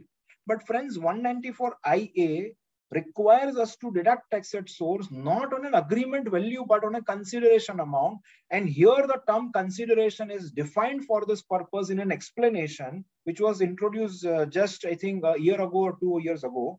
And where as per explanation we have been told that the consideration would include fees like car parking fees or club membership fees or fees which is charged for electricity facility, water facilities, advanced maintenance fees, etc. And therefore, here the comparison is an absurd comparison. And therefore, by including all this amount, if I have to compare the total amount of consideration with the stamp duty value and whichever is higher, I have to deduct tax at source, probably that objective with which this amendment is brought is not getting fulfilled at all. And therefore, there is a need to reconsider this particular amended provision. This will not apply in case where there is a non-resident seller, obviously, because 194IA is not applicable. The next amendment in the set of amendments dealing with TDS is section 194R. A new provision is introduced in the Income Tax Act. Probably it appears to me, or I feel always year after year when I make an analysis of finance bill, is that this government is a TDS and TCS lover. If you look at last 3 or 4 years and make an analysis, they have introduced at least 7 to 8 altogether new provision. Apart from changing the existing provision, they have brought altogether new provisions dealing with TDS and TCS, TDS on goods, TCS on goods, and then e-commerce operator and whatnot. Okay, so we began our journey from 194 TDS on dividend, and then it started with 194A, etc. Today we have reached to 194R. And probably I have been called for the second year. If probably you will be calling me for third or fourth year, I am very sure that one day I'll be talking even on 194Z. And then there will be a time of, referring to 194ZA, ZB, ZC, whatnot. Okay. Okay. So leaving aside that, let us come to the amendment. The background of the amendment is we have a clause 4 in section 28, business income. It provides for taxation on value of benefit or perquisite which is arising from my business or profession which I'm carrying on, whether that benefit or perquisite is in convertible into money or not. So whatever perquisites which I'm getting while I'm carrying on a business is something which is taxable under this clause 4 of section 28. Very simple. And it has been mentioned in the memorandum that in many of these cases, the recipients are not offering this amount of this perquisite to taxes because obviously this is not passed on through banking channel. Okay, it is outside the banking channel. This is benefit or perquisite basically mainly in kind. And therefore, it is not traceable. And therefore, if the recipients are not offering any tax on this income, it's practically very, very difficult for the department to catch them. And therefore, what has been done is that the person who is providing this now is being asked to deduct TDS under section 194R. And that is how these transactions will get reported to them through 26 days, etc., through TDS returns. And probably if this income is not offered, they'll be able to make an assessment for including this particular amount of income. That is the reason. With this reason in mind, now let us try to understand these provisions of section 194R. Which transaction would be now subject to TDS? Now, when we refer to a transaction, friends, please note that it is only for understanding the objective we are making a reference to 28.4. But the section per se 194R doesn't refer to 28.4. It captures the terminology of 28.4, but it doesn't refer directly that any amount which is chargeable to tax under 28.4 is subject to TDS. It's not something like that. So which transaction is now subject to TDS? It says any benefit or perquisite, whether convertible into money or not, and if it is arising in the course of the business or profession of the recipient, the provider of that person will have to deduct this TDS under this provision. So exactly same terminology which I just referred as used in 28.4. So benefit or perquisite, whether convertible into money or not, that is the heart of this very section which we are trying to understand. Obviously, since we are talking about 194R, is not something an amendment under 195. The recipient of this benefit or perquisite should be a resident person for the purpose of applicability of this particular provision. And what is that amount? Obviously, logically, it is the value, or if multiple benefits, the aggregate value of all benefits or perquisite, that amount should be liable to TDS under new provisions of 194R. The rate of TDS is 10%. The threshold amount is 20,000. The total value or aggregate value of all benefits to same person should be exceeding 20,000 in order to this TDS provision to become applicable. And one funny amendment is that if, as compared to other provisions, here the words used are person responsible for providing this benefit. Whereas in all other sections, the words used are person responsible for paying. Now here, since we are talking about benefit or perquisite, the word paying doesn't go with this, and therefore, logically, person providing for this. And therefore, they had to define this word, who is that person who can be considered as a person responsible for providing this benefit or perquisite. Because we have dedicated provision in the Act which defines person responsible for paying. And that definition won't apply here. And therefore, otherwise it was possible for someone to take a stand that TDS provisions are ineffective. Individual or HUF small-sized taxpayers not having the turnover or gross receipts exceeding that same threshold of 1 crore or 50 lakhs for business or profession have been exempted from this requirement of TDS even under this new provisions of 194R. Then further, it provides the proviso which says that if this benefits or perquisite is in kind, similar to what I discussed with respect to TDS under 194S, and therefore now I'll not be spending too much of time on this. It says that the person who is providing this benefits or perquisite in kind will have to ensure that the tax has been paid in respect of this benefit or perquisite before you release this particular benefits or perquisites. Now, what are the important points from this particular amendment? The words benefit or perquisite is something which is not defined for this purpose or not defined for that matter in the entire Act. And therefore, how do you derive the meaning of this term benefits or perquisite?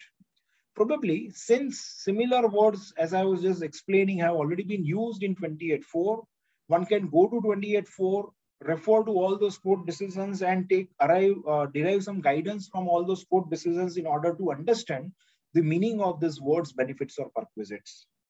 But just for our discussion, okay, I can just share some of the examples. I'm just raising a question, friends.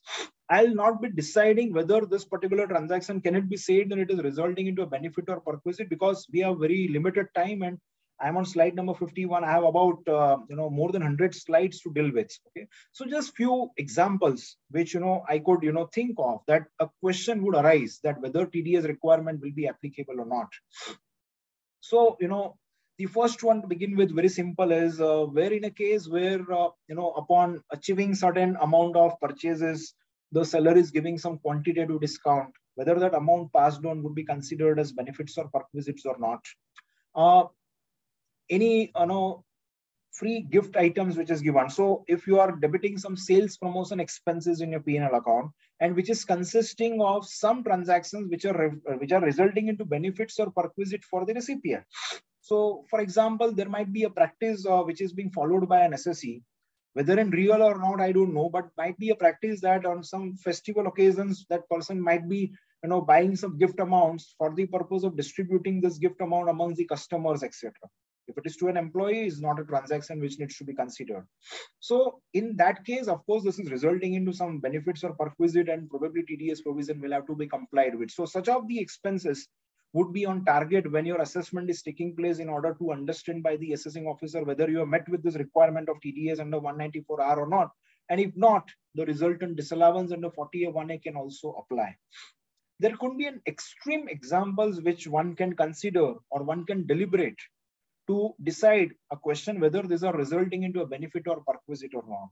So for example, there is a partnership firm owning several assets, including some of the residential properties. And as a partner, I am using, or probably some of the commercial property, residential property would not be a correct transaction. So as a partner, if I am using some of the assets of the partnership firm, for which I am not paying any consideration to the firm at all, because I have power to use those assets because I am a partner in the firm. But otherwise, for tax purpose, these are two different assets. Can it not be said that here the partner is deriving some benefits or perquisite?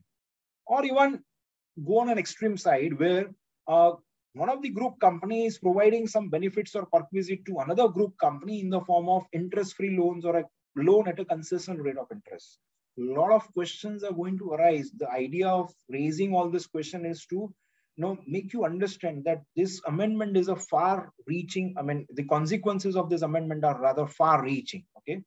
Now, the next question which I'm raising over here is that when I say the benefits or perquisite, whether the monetary benefits or perquisite would also be subject to TDS over here. When I was dealing with TDS on crypto, I dealt with a question of whether the consideration in kind would be subject to TDS. Here I am dealing with an exactly opposite position, that whether benefits or perquisite given in monetary form, cash, whether TDS will apply under 194R or not. Why I am raising this question is because similar language used in 28.4 has been interpreted in a manner by Bombay High Court in the case of Mahindra and Mahindra, where some portion of principal amount of loan was waived off by a bank.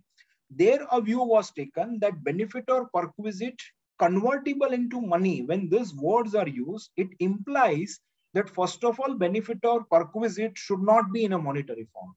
If that is in a monetary form, the words used convertible into money or not is exactly not fitting with that particular language, or rather they were not required. And therefore, any benefit or perquisite in monetary form was interpreted that they were not falling in 28.4, and that interpretation has been approved by a Supreme Court. Now, if this is the case, exactly same words have been used under 194R, and therefore, whether the same interpretation can it be extended to 194R? Here, it would be little difficult to extend that interpretation, is once again because of that proviso. And that proviso provides that in a case where benefit or perquisite is partly in cash and partly in kind. So it indirectly means that benefit or perquisite could have also been in the form of cash. And therefore, probably the intention here appears to be to even capture this benefits or perquisite in monetary form. How to determine value is a question even as on today under 28.4. Now, important issue is that TDS provision will apply only if those benefits or perquisite provided are arising in the course of business or profession in the hands of the recipient. Now, how as a person who is providing this benefit or perquisite on the earth would come to know that for the recipient, this benefit or perquisite which I have provided is resulting into in the course of his business or not? If I'm dealing with my dealers, etc., is a different matter. But consider a big companies, for example, like DMart. Now, it comes out with a scheme, assuming hypothetically that any customer buying some goods from us in a particular period for a value exceeding some amount, in that case, some cashback or reward would be given. Now, in that case, how this company would come to know that my customers are buying these products from me, which are the transactions of this purchases of products from me for them, whether they are in the course of their business or whether they are meant for their personal consumption. It's very difficult to know this. And therefore, in a way, we are coming to a conclusion that it is impracticable to apply those TDS provisions in such a scenario. The applicability date, there is a difference. Finance bill, it applies from 1st of April 22, but memorandum, it says that this will apply from 1st of July 2022. So unless when this bill is converted into an act and appropriate amendment is made, we have to make this provision applicable from 1st of April 2022. In case of a non-filer where higher rate of TDS is applicable, that is 206AB or 206CCA, there is a slight tinkering with this definition of a specified person. They are amending this definition in a manner whereby now more and more person can be considered as a specified person. What is that change? The only change is that earlier this position of filing of ITR by that person, as well as the amount of total TDS or TCS was required to be seen for both the years, prior assessment years. But now it says that the status would be seen only for one prior assessment year and not for both the prior assessment year. So only status needs to be checked only for one prior assessment years for which the due date is expired and not for 2 years. That is the only change. And therefore, on now 1st of April, we will have to revise this list of non-filers for us and we need to accordingly apply this provision. One more slight changes. Those 3 provisions have been carved out. That is 194 IA, IB, and M. Immovable property and TDS on those transactions by individual or HUF we were otherwise not covered by some other provision. They will also not be subject to this requirement of deducting TDS at higher rates for non-filers. The last amendment with respect to TDS, which I want to deal with, is in section 201. This is an amendment where it's very difficult for someone to understand this amendment first. I have also tried to reconcile, but according to me, I have failed. But whatever I could understand, I'll be just sharing this with you. The amendment says that when you are computing your interest under section 201, in a case where there is a delay in TDS or TDS transaction, the amendment says that where an assessing officer has passed the order, I'll just first read that amendment. It says that where an assessing officer has passed an order considering you as an assessing default under section 201, in that case, the interest shall be paid by you in accordance with that order. So what do we mean by this? AO has been made a king of this. Okay, it is the assessing officer who will decide what is the amount of interest, not the law. And whatever assessing officer decides and writes in his the order of default under 201, interest will have to be paid by you without raising any further question as per the order of the assessing officer.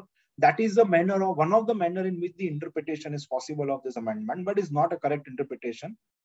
But the question is that can there be such a provision in the act that something which is payable by you, you will be paying this amount as it has been decided by the assessing officer?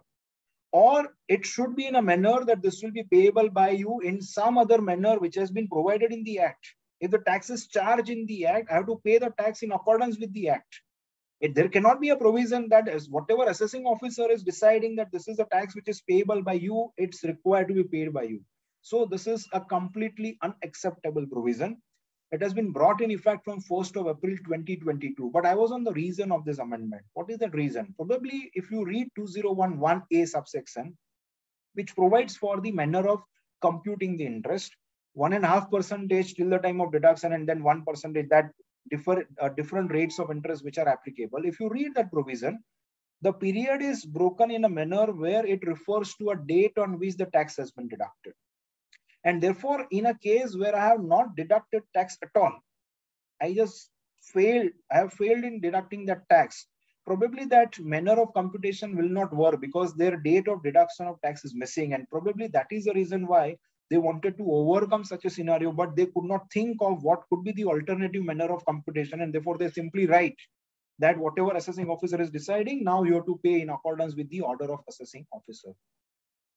So now I'll go to the very important and a very harsh amendment in section 68 with respect to a source of source. So section 68 today as it stands, all those interpretations coming at rescue of the SSE right from lovely exports and then further interpreted by Supreme Court in last decision of NRS Steel, etc. And read with 2012 amendment, inserting a proviso casting that onus on the SSE to prove source of source. That in a case where a closely held company is receiving share capital, that company will have to prove even the source of that amount in the hands of the shareholder. And just by proving source in the hands of the company is not enough. They will have to go one step further. Now, there are many decisions. I have just named 2 decisions in my slide, but in fact, there are a number of decisions of high courts, which says that in case of this loans, etc. transaction where section 68, unless that second proviso is applicable, there is no requirement for the borrower to explain and prove what is the source in the hands of the creditor. But now memorandum says, if you read that sentence from the memorandum, which I have captured in my slide, it says that certain judicial pronouncement have created doubts about the onus of proof and the requirements of this section, particularly in cases where the sum which is credited as a loan or borrowing. Now, question is this correct? First of all, was there any doubt on the judicial interpretation? The provision was very clear. Even in 2012, when you inserted the proviso, you made it applicable only for share capital received by closely held company. It indirectly proves that in no other transaction, the source of source was required to be proved. Nevertheless, forget about that comment in the memorandum. What is that amendment? Now a new proviso has been added, which simply say that if any amount which is credited in the books to which section 68 was applicable, otherwise, if that amount is consisting of loan or borrowing or any such amount by whatever name called, in that case, even the creditor will also have to offer an explanation about the nature and source of that amount in his hands, and that too to the satisfaction of the assessing officer. That is the amendment. I just refer to the language of that amendment as per memorandum. If you read memorandum, it is even wider. It says loan or borrowing or any other liability credited in the books. But the language in the bill is not supporting this any other liability. Language in the bill is any such amount. So that amount, other amount should also be in the nature of loan or borrowing. It cannot be any and each and every liability credited in the books, whether it's loan or borrowing or otherwise. This amendment is applicable. That is not the correct way of reading this amendment. It should be loan or borrowing or any such amount by whatever name called. It is only to that this provision is applicable. The only exception is where the creditor is a venture capital fund or a venture capital company, a similar exclusion which is also applicable for share capital received by a closely held company. That is the only exception, and this is effective from assessment year 23-24. I've just given a comparison between existing and new, which I'll just leave it for your benefit in my presentation. What are the important points which are emerging from this particular amendment? One is, what are the consequences of non-compliance with this provision? The consequences are too harsh. We know 115 BBE, the tax would be at 78%. And if you're caught in the assessment, it will be further enhanced by a penalty under the whatever provision which is applicable. There are no exceptions for any kind of genuine cases except of a transaction of this venture capital company or a fund. What do I mean by this? Each and every loan transaction or a borrowing transaction on the earth would now be subject to this further test of source under this amended provisions of section 68. Don't you think it is too harsh?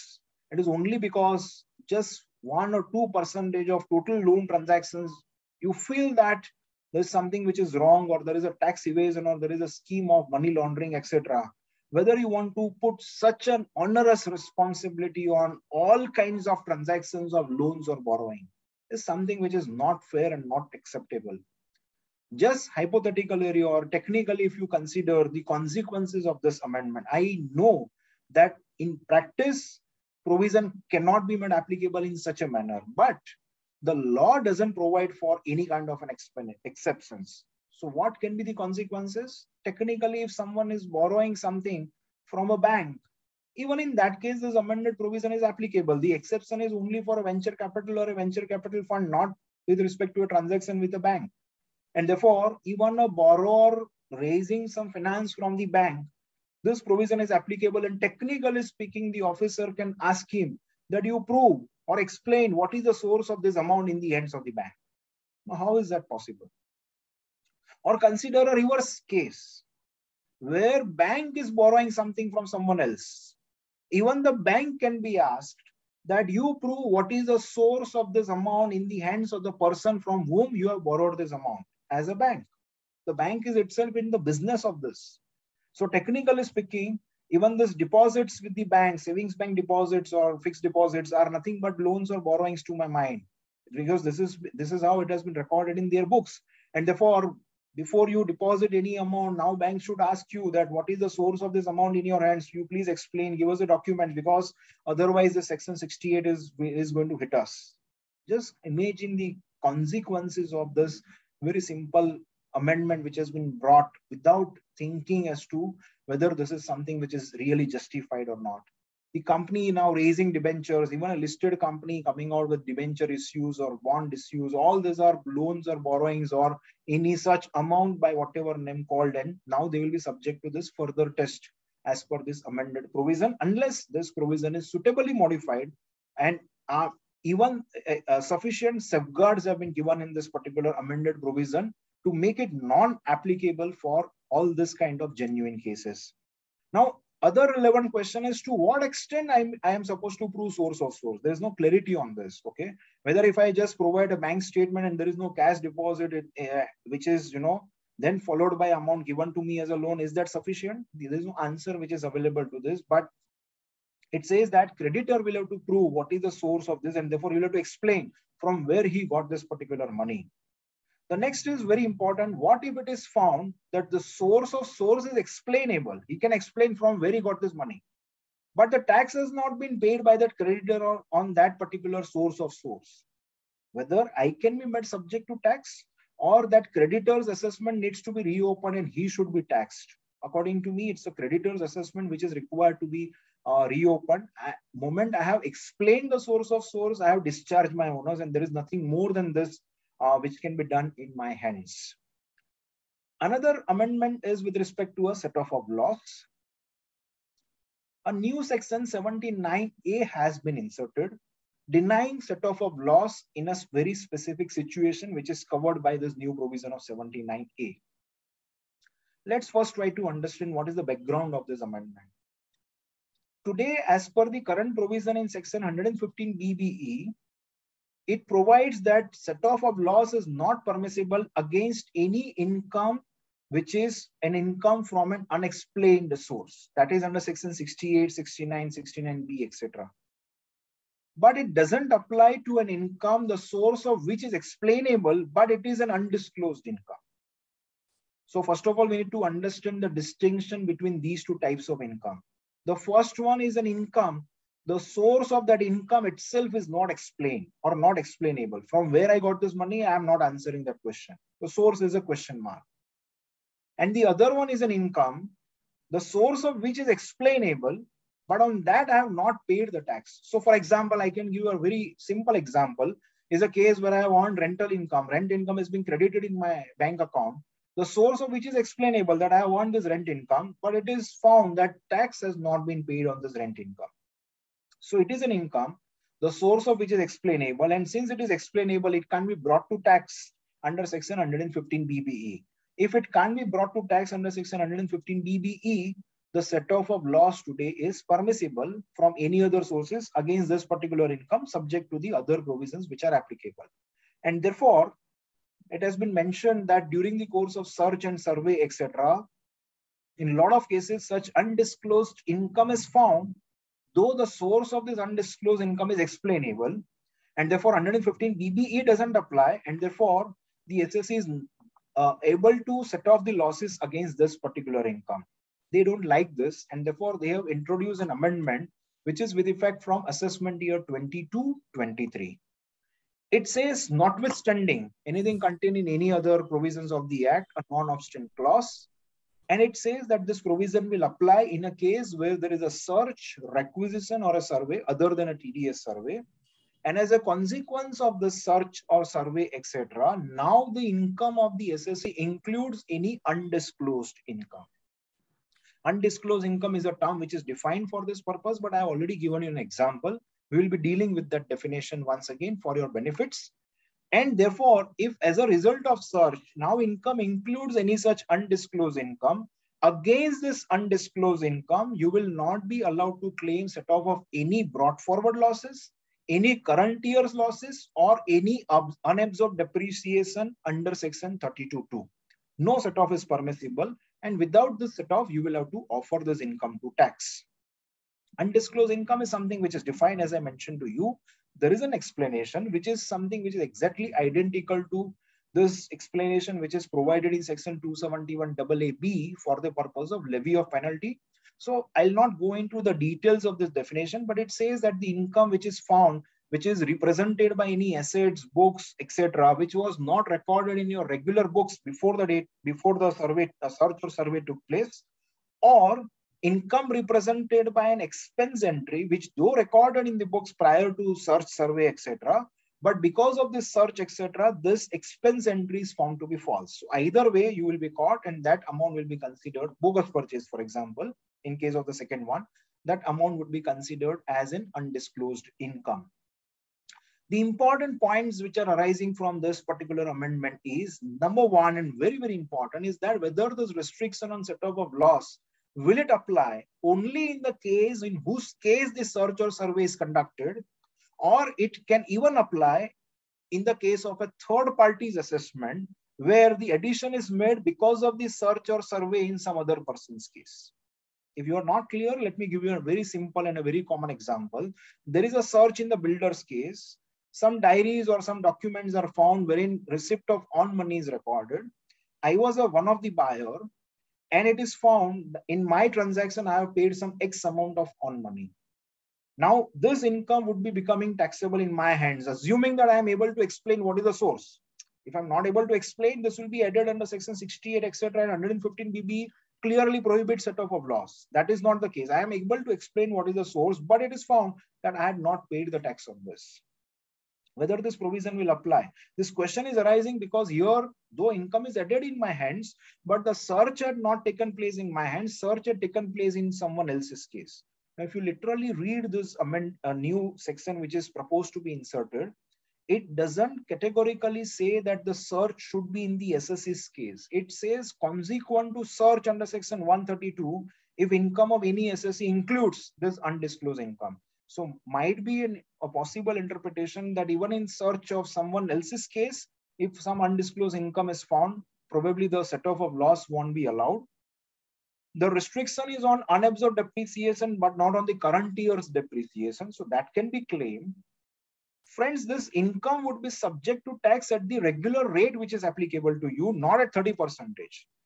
This is not a provision for providing a special rate of tax. This is a provision only providing for prohibition on set off of losses.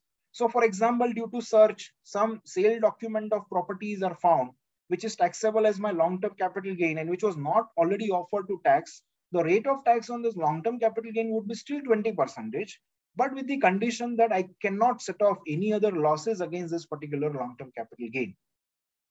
If the search is being conducted now after this amendment, but income of some earlier years are found, whether this provision will apply there, answer is no clearly, because this is effective only from assessment year 22-23. Whether the internal set off is possible. So there are multiple transactions which are undisclosed, which are found. Some of them are resulting into income, some of them are resulting into losses.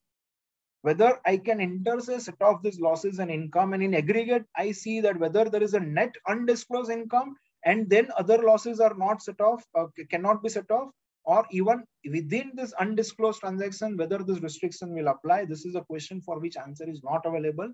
But the undisclosed income always in practice is looked at in totality, and therefore it's possible for someone to take a position that this internal set off is something which should be permitted. I'll go to the faceless amendment, dealing with faceless amendments. I have another 2 to 3 groups of amendments to deal with. It's 18:20 around. I have Sarath bhai, how much more time? Sir, 10 to 15 minutes more, sir. Okay, fine. So this is the position after introduction of this faceless assessments. It's creating a lot of difficulties more for the department as compared to the difficulties for the taxpayers. So there are changes which have been proposed in the provisions dealing with faceless assessments. So I'm not going to deal with each and every change which has taken place in this provisions dealing with faceless assessment. Just few of the conceptual changes is the regional center has been removed. Now we are going to have only one national center. The entire procedure, which was too lengthy and complicated, probably their department could not even understand or make it effective, and therefore entire procedure is shortened. There was possibility of multiple layering of assessment units. So one case could travel from one assessment unit to another assessment unit whenever it is subject to a review. Now that has been removed, that only one assessment unit will be involved in any one particular assessment and not more than one. So what is a change in the procedure? For your benefits, I have given in my words whatever I could. Giving a comparison is what is the existing procedure step by step and what is the proposed procedure step by step. I'm not going to discuss the entire procedure and the amended one, but just to just give you a glimpse of this amendment is that in the existing one there were multiple types of the order which were required to be passed. First, draft assessment order, and then revised draft assessment order, and then final assessment order, and then finally the assessment order. Now that is not the case. If you look at the last column, there would be only one. First is ILDP, which is income or loss determination proposal, which will go to a national center. If national center through system, if we decide that this is required to be reviewed, it will be assigned to an RU, which is a review unit. Review unit will send a review report. And on the basis, if the review report is received of, there is no review, on that basis, the same assessment unit now will be finalizing the assessment and then will be handing over the draft assessment order to national center. And then national center would proceed for the purpose of closure of the assessment proceeding. So this procedure, which was quite complicated even for them, has been simplified a great. So it is an ease of doing government business for them as far as this amendment is concerned. One of the major change noteworthy is that in the earlier provision, allowing personal hearing through a video conferencing was at the discretion, was at the mercy of that principal, commissioner, etc. of that center. Now it is not so. It has been made mandatory. So once you request for this opportunity of personal hearing through video conferencing, that is required to be granted. Okay. And the last and very important one, as far as this faceless assessment is concerned, subsection 9 of 144B was providing that notwithstanding anything contained, if there is any lapse on the part of the officers in following the entire procedure laid down, in that case, the entire assessment was becoming a non-est. And a lot of high courts writs were filed on this basis of subsection 9. So for example, there was a need to serve a draft order if there is a variation. So if the draft order has not been served and assessment is directly completed, the high courts took a view that it is in violation of the provisions or procedure laid down in other subsection of 144B, and therefore as per subsection 9, that entire assessment was becoming non-est. Non-est means entire assessment was invalidated. It was not a case where that officer was given a re-opportunity to do this. Now it was creating a trouble. A lot of cases, the assessments were done in violation, and therefore they were struck down by the high courts in those writ petition, and therefore now this subsection 9 has been omitted. It's fine, but this has been omitted with retrospective effect from 1st of April 2021, in spite of that promise which was made that no retrospective amendments will be brought by this particular government. So a lot of assessments which were invalidated will be impacted by this particular amendment, and courts will now be taking a fresh position in light of this amended provision. But indirectly, I was just one point which implies that now because of this omission of this particular subsection, it is an open license which is given to the assessment officers that this is the procedure. You're following, fine. If you are not following, then also it's fine. The assessment would not become non-est in any circumstances. Any lapse in following this procedure, there would be a re-chance or a re-opportunity which would be given to the assessing officer. That is what it means. Coming to reassessment, a hot topic of controversy today is notices under section 148 which were issued after 31st of March 21 without complying with the new set of provisions of section 147, etc. Many high courts have struck down these notices. I'll not go into the details of this, except for one, Chhattisgarh High Court. We have favorable rulings from several high courts. Just please note that there is no amendment for validating these notices as it stands today in the Finance Bill 2022, because probably that department have filed SLP before Supreme Court, and therefore if the amendment is brought here, it will be making their case weaker there. A few of the amendments, just minor one, I'll not be dealing with. For example, instead of referring to any final objection of C&AG, now it has been amended to refer any audit objection. It need not be a final one, or it need not be a C&AG one. Internal audit objection will do for this purpose of reassessment. So there are petty amendments in this entire set of provisions dealing with reassessment. I am just sharing this for your benefits in my presentation. Just a couple of them which are very important, which we need to deliberate, is the time limit for issuing notice under section 148.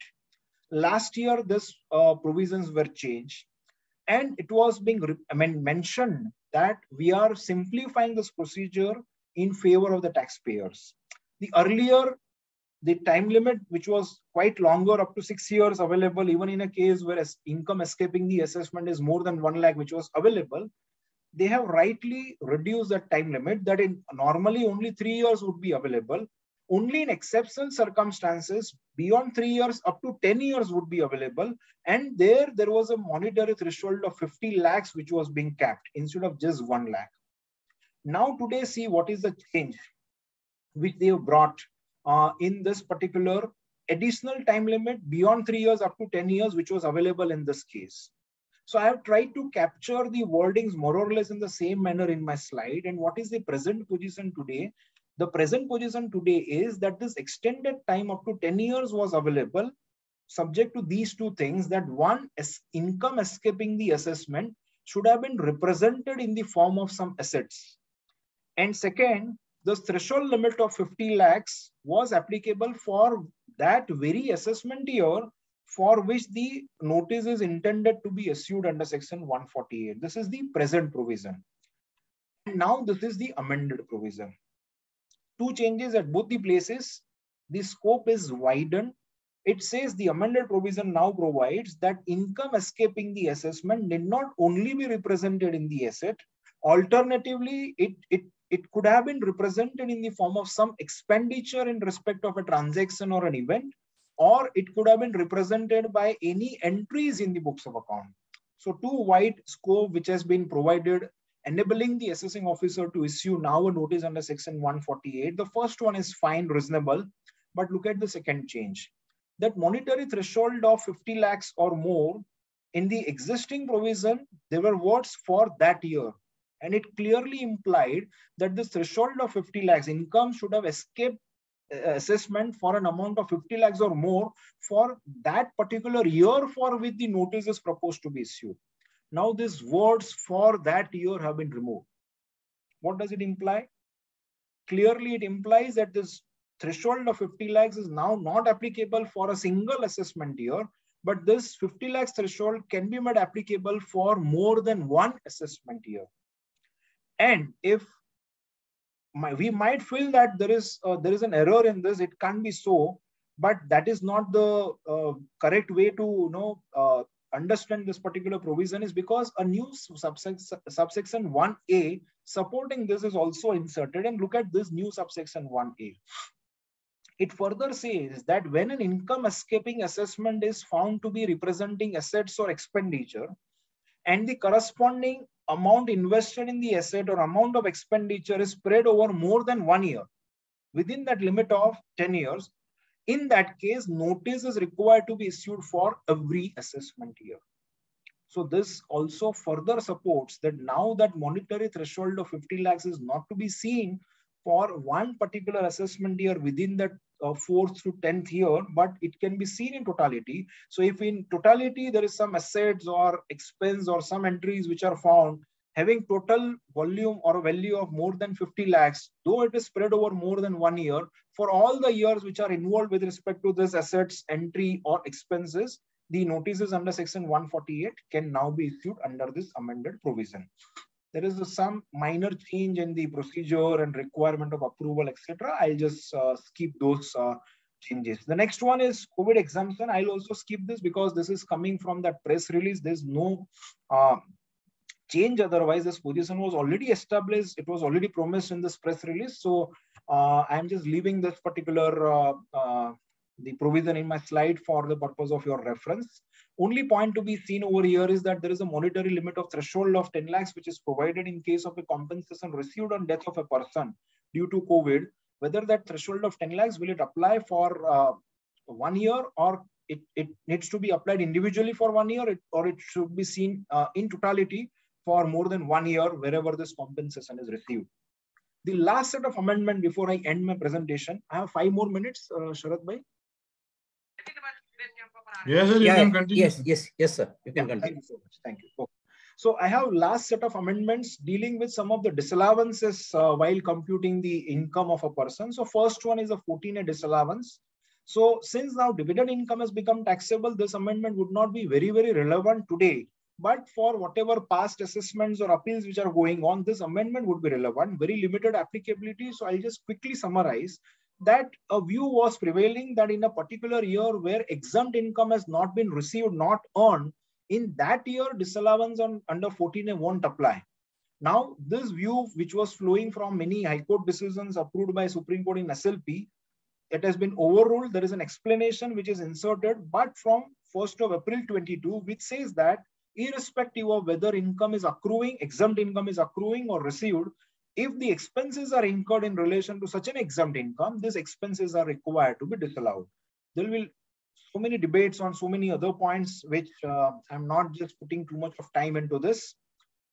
Education cess, which is payable under the Income Tax Act, High Courts have taken a view, including Bombay High Court in Sesa Goa, that cess is a deductible expenditure. The disallowance with respect to income tax, which is already there in 40, won't apply to a cess. Now there is an explanation inserted with retrospective effect right from 2005-6 AY.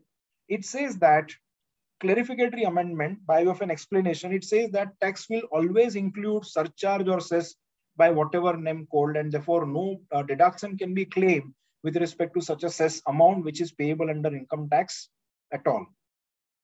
The next one, which is very important for us to understand for pharmaceutical companies, or even it has applicability even with respect to some other assets as well.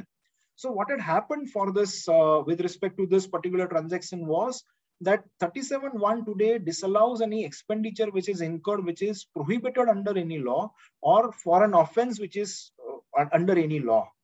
And there, though the circular was issued that pharma companies providing some benefits or freebies to practitioners, doctors, which is not permissible under IMC regulation, that no deduction would be allowed. Many tribunal decisions in recent past had taken a view that IMC's regulation is prohibiting the doctors to receive this. It can't prohibit or doesn't prohibit the pharma company from providing this. So it was being looked at with such a minute difference. And therefore a view is taken that IMC doesn't have any jurisdiction over pharma companies. It can have a jurisdiction only on doctors. And therefore a view was given by the ITAT decision that deduction should be granted. However, recently Honorable member of Mumbai ITAT, Mr. Pramod Kumar, discussed this issue at length and said that something which is prohibited in the hands of the recipient, how can a person give this? And therefore a view was given that this is required to be disallowed. This view has been confirmed by way of an amendment. Now it says that any benefit or perquisite which is provided, if its acceptance is prohibited, then in the hands of the person providing this, no deduction shall be granted. So all pharma companies now will have to bear with this consequences. It further says any expenditure in the form of compounding fees, which is payable to cure any offense or any default, that will also not be deductible. So if builders are paying any compounding fees to local authorities for any violation in meeting the conditions, that will also be subject to now a disallowance. But everything with effect from 1st of April 22. issue might arise that whether this can be made applicable with retrospective effect, because the explanation has been inserted to say that for the purpose of removal of doubt. But there, even in the last year, 3615A amendment was brought with similar wordings, and we have already some tribunal decision, I think one from Hyderabad tribunal in the case of Cells Gitter, which says that though the explanation is worded that it is for removal of doubt, the explanation is inserted with effect from a particular date will always apply from that date only and not to the past assessment year. The amendment in 43B is a simple one, which says that if the interest amount which is not paid, which was otherwise required to be disallowed, if it was payable to banks or some other financial institutions, etc., in that case, if that interest has been converted into any debenture or such similar instrument, this will not be construed as a payment. So otherwise, it was possible to argue that this is a constructive payment. Today, we already have a restriction when interest is converted into some loans or borrowings. That restriction is now widened, that even if interest is converted into some debentures or similar other financial instrument, this will not be construed as a payment, and therefore deduction cannot be claimed. The issue is that this amendment talks about debenture or some other similar instrument because of which the liability to pay is deferred. Now, what if I'm converting interest in such an instrument where liability is not just deferred, but liability is seized? So, for example, conversion of this into an instrument like equity or compulsorily convertible debentures, etc., what will happen is an issue. The last one in case of disallowance is bonus stripping. So today 94(8) bonus stripping was applicable only with respect to mutual fund units. Now the scope of this bonus stripping provision is extended even to cover any types of securities, and therefore now this will even to apply to shares also. So what will be happening in case of shares transaction is shares acquired within a period of 3 months prior to the record date of bonus, sold within 9 months after that record date. And if there is a loss from the original holding which I have sold, that loss will be ignored, and that loss will be now considered as cost of acquisition of this bonus shares. That is in effect the amendment is, but this will apply only with effect from assessment year 23-24, not to the prior assessment year. I don't know why such complication is being created. Probably there was a possibility was to provide for a simple provision to say that the cost will be averaged out. To say that loss will be ignored and that loss will be considered as a cost of acquisition is very difficult to keep a track of every such transaction of bonus and then to consider the loss as a cost of this bonus shares. Just one point from this miscellaneous part is penalty under 272A is increased 5 times from 100 rupees to 500 rupees for all those failures which are covered by subsection 2. So in our day-to-day practice, the defaults like in delay in issuing certificates of TTS, TCAs, or submission of 197A declaration, etc. Now the person would be penalized at 500 rupees for every day of default. So probably friends, and 115 BAB. Sorry, I just missed this last one. Manufacturing company, a concessional tax rate of 15%, which had already been provided. There was one of the condition was that manufacturing or production should have been commenced by 31st of March 23. Now, because of this COVID disturbance, 1 more year is granted that you can commence your manufacturing or production by 31st of March 2024. Even in that case, you will be considered as an eligible company for the purpose of availing this concessional rate of tax of 15% under section 115 BAB. So that's all, friend, and thank you very much to Borivali Study Circle and all the members patiently hearing my speech without any questions in between. And thank you very much for giving me this opportunity. If there are any questions, whatever organizers decide, I'll follow that discipline. Thank you very much, and I hand over the proceedings to the organizers. Thank you, Bhadresh bhai. Thank you very much. Sir, we have also have one more speaker with us, Mr. Surjit Haljar. He's a chartered accountant. Yesterday, normally in all the seminars, we used to have impact of budget on income tax impact of budget on income tax and capital market. And yesterday, coincidentally, we had director of Upstocks with us, and he agreed to give a glimpse of impact of budget on capital market with his external team. So Mr. CA Surjit Haljar is with us. So I would request Pradeep Chandwani to please give a brief introduction to our next speaker. So I think he can give a keynote speech on the impact of budget on capital market. Mr. Pradeep Chandwani. Yeah. Thank you, Nilesh bhai. Well, we welcome today's speaker, CA Surjit Haljar, who has been associated with the capital market for the past 6 years. He had been earlier associated with the firm Chai and Ramaya Chartered Accountants.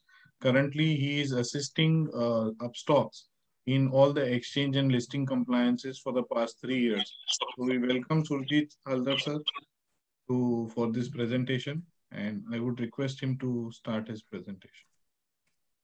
Thank you so much, sir. Actually, this was a really short notice for me, so I don't have a presentation to be showed on screen. So I'll have a talk on this session, like how this budget had an effect on the capital market. So, sir, our members will be happy with only 1 or 2 tips, which will make them millionaires, and they. Sir, so this time's budget actually was not having a lot of things to be telling from capital markets point of view. There was only a few little bit changes that was brought in. One of that would be, which I can say, is identification of cryptocurrencies by our income tax department. So the finance minister stated in her speech that the increase in trading in the cryptocurrencies has mandated them to introduce the cryptocurrencies trading in the ambit of tax. So they introduced something called as the virtual digital asset in this budget, which is nothing but any form of an asset which is held by any person in the form of a token or a code or a number, which is not a currency. So any profit arising out of sale of such an asset would be taxed at the rate of 30% from 1st of April 2023. For calculation purposes of profit, no deduction of expenses shall be allowed. And also, if there is any loss in this transactions of virtual asset, such losses cannot be adjusted against any other income. And also such losses cannot be carried forward for set of purposes for any other assessment years.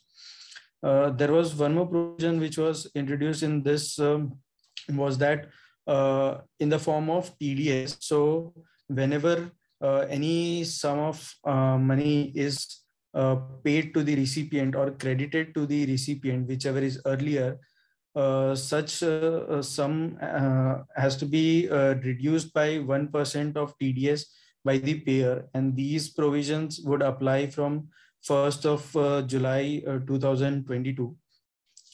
So what we understand is that this crypto, or rather the what we now would call as the virtual digital asset, are currently unregulated in India. However, these provisions which are brought in this budget indicates a beginning towards regulating these virtual digital assets. Maybe through existing authorities like RBI or SEBI, or they may introduce a completely new authority who would specialize in trading of these kind of assets. Since currently these assets are not regulated, any stockbroker who is registered under the SEBI under this act cannot actually offer trading in these currencies, or rather these assets. However, what we understand is whenever these get regulated, we understand at least the top brokers would be very swift in introducing the trading of these assets on their platform. So this was one of the major thing that was introduced in this budget and will affect the capital markets going ahead. One other important change that was brought in was capping of surcharge for persons having income under section 115 AD. So the highest slab which this section had of surcharge was of 37%, which has been capped to 15% now from the coming FY. So we understand that surcharge can at such high rate be quite a good chunk of amount that gets deducted from one's profit. So capping this at 15% will bring in some liquidity and will have some increase in trades as well. Another change that we saw in this budget with regards to capital market, which Mr. Doshi had just spoke about, was change in section 94, that is bonus stripping. So these provisions were earlier applicable only till mutual funds till this FI, and from the coming FI with the change which is brought in the definition that units and securities. So when they speak about securities, they are now talking about every share that is traded other than the mutual fund. So these are few of the important sections or like sections which were brought in this budget, which was applicable or maybe having impact on the capital market.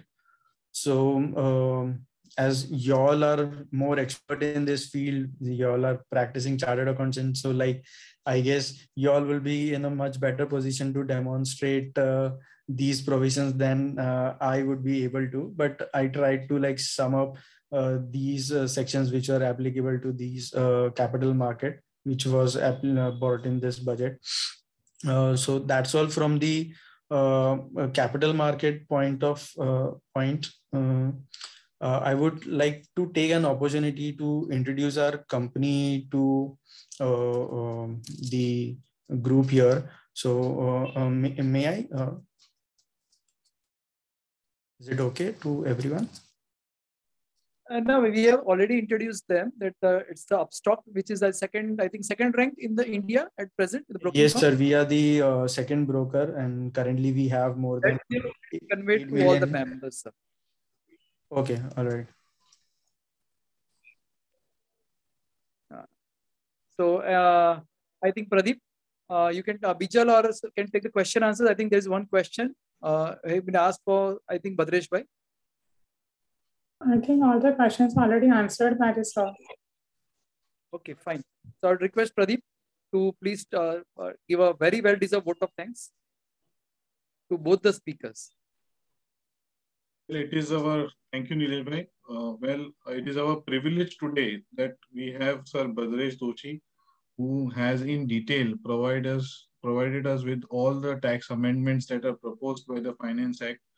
Well, looking at the speech earlier, we were really not sure what sir will be able to complete 2 hours or 2.5 hours. That was the scheduled time. But after listening to Bhadresh sir, we are having a feeling that he can continue for maybe more than an hour now, but due to certain other time constraints, and of course, the person has a limitation to speak for 2 hours or 2.5 hours. I mean, on a continuous basis, we understand that. And we understand that there are many more amendments which are yet to be covered. So I think we will have to call him once again to cover maybe charitable trust provisions. But given the time and given the thing, I think he has given apt time to each and every provision which was required to be discussed, and what were the new things he has given more time, and whatever small amendments he has taken it very, very, very beautifully and very, very aptly he has taken it as. We thank you, Bhadresh bhai, for giving this wonderful presentation. It is our humble.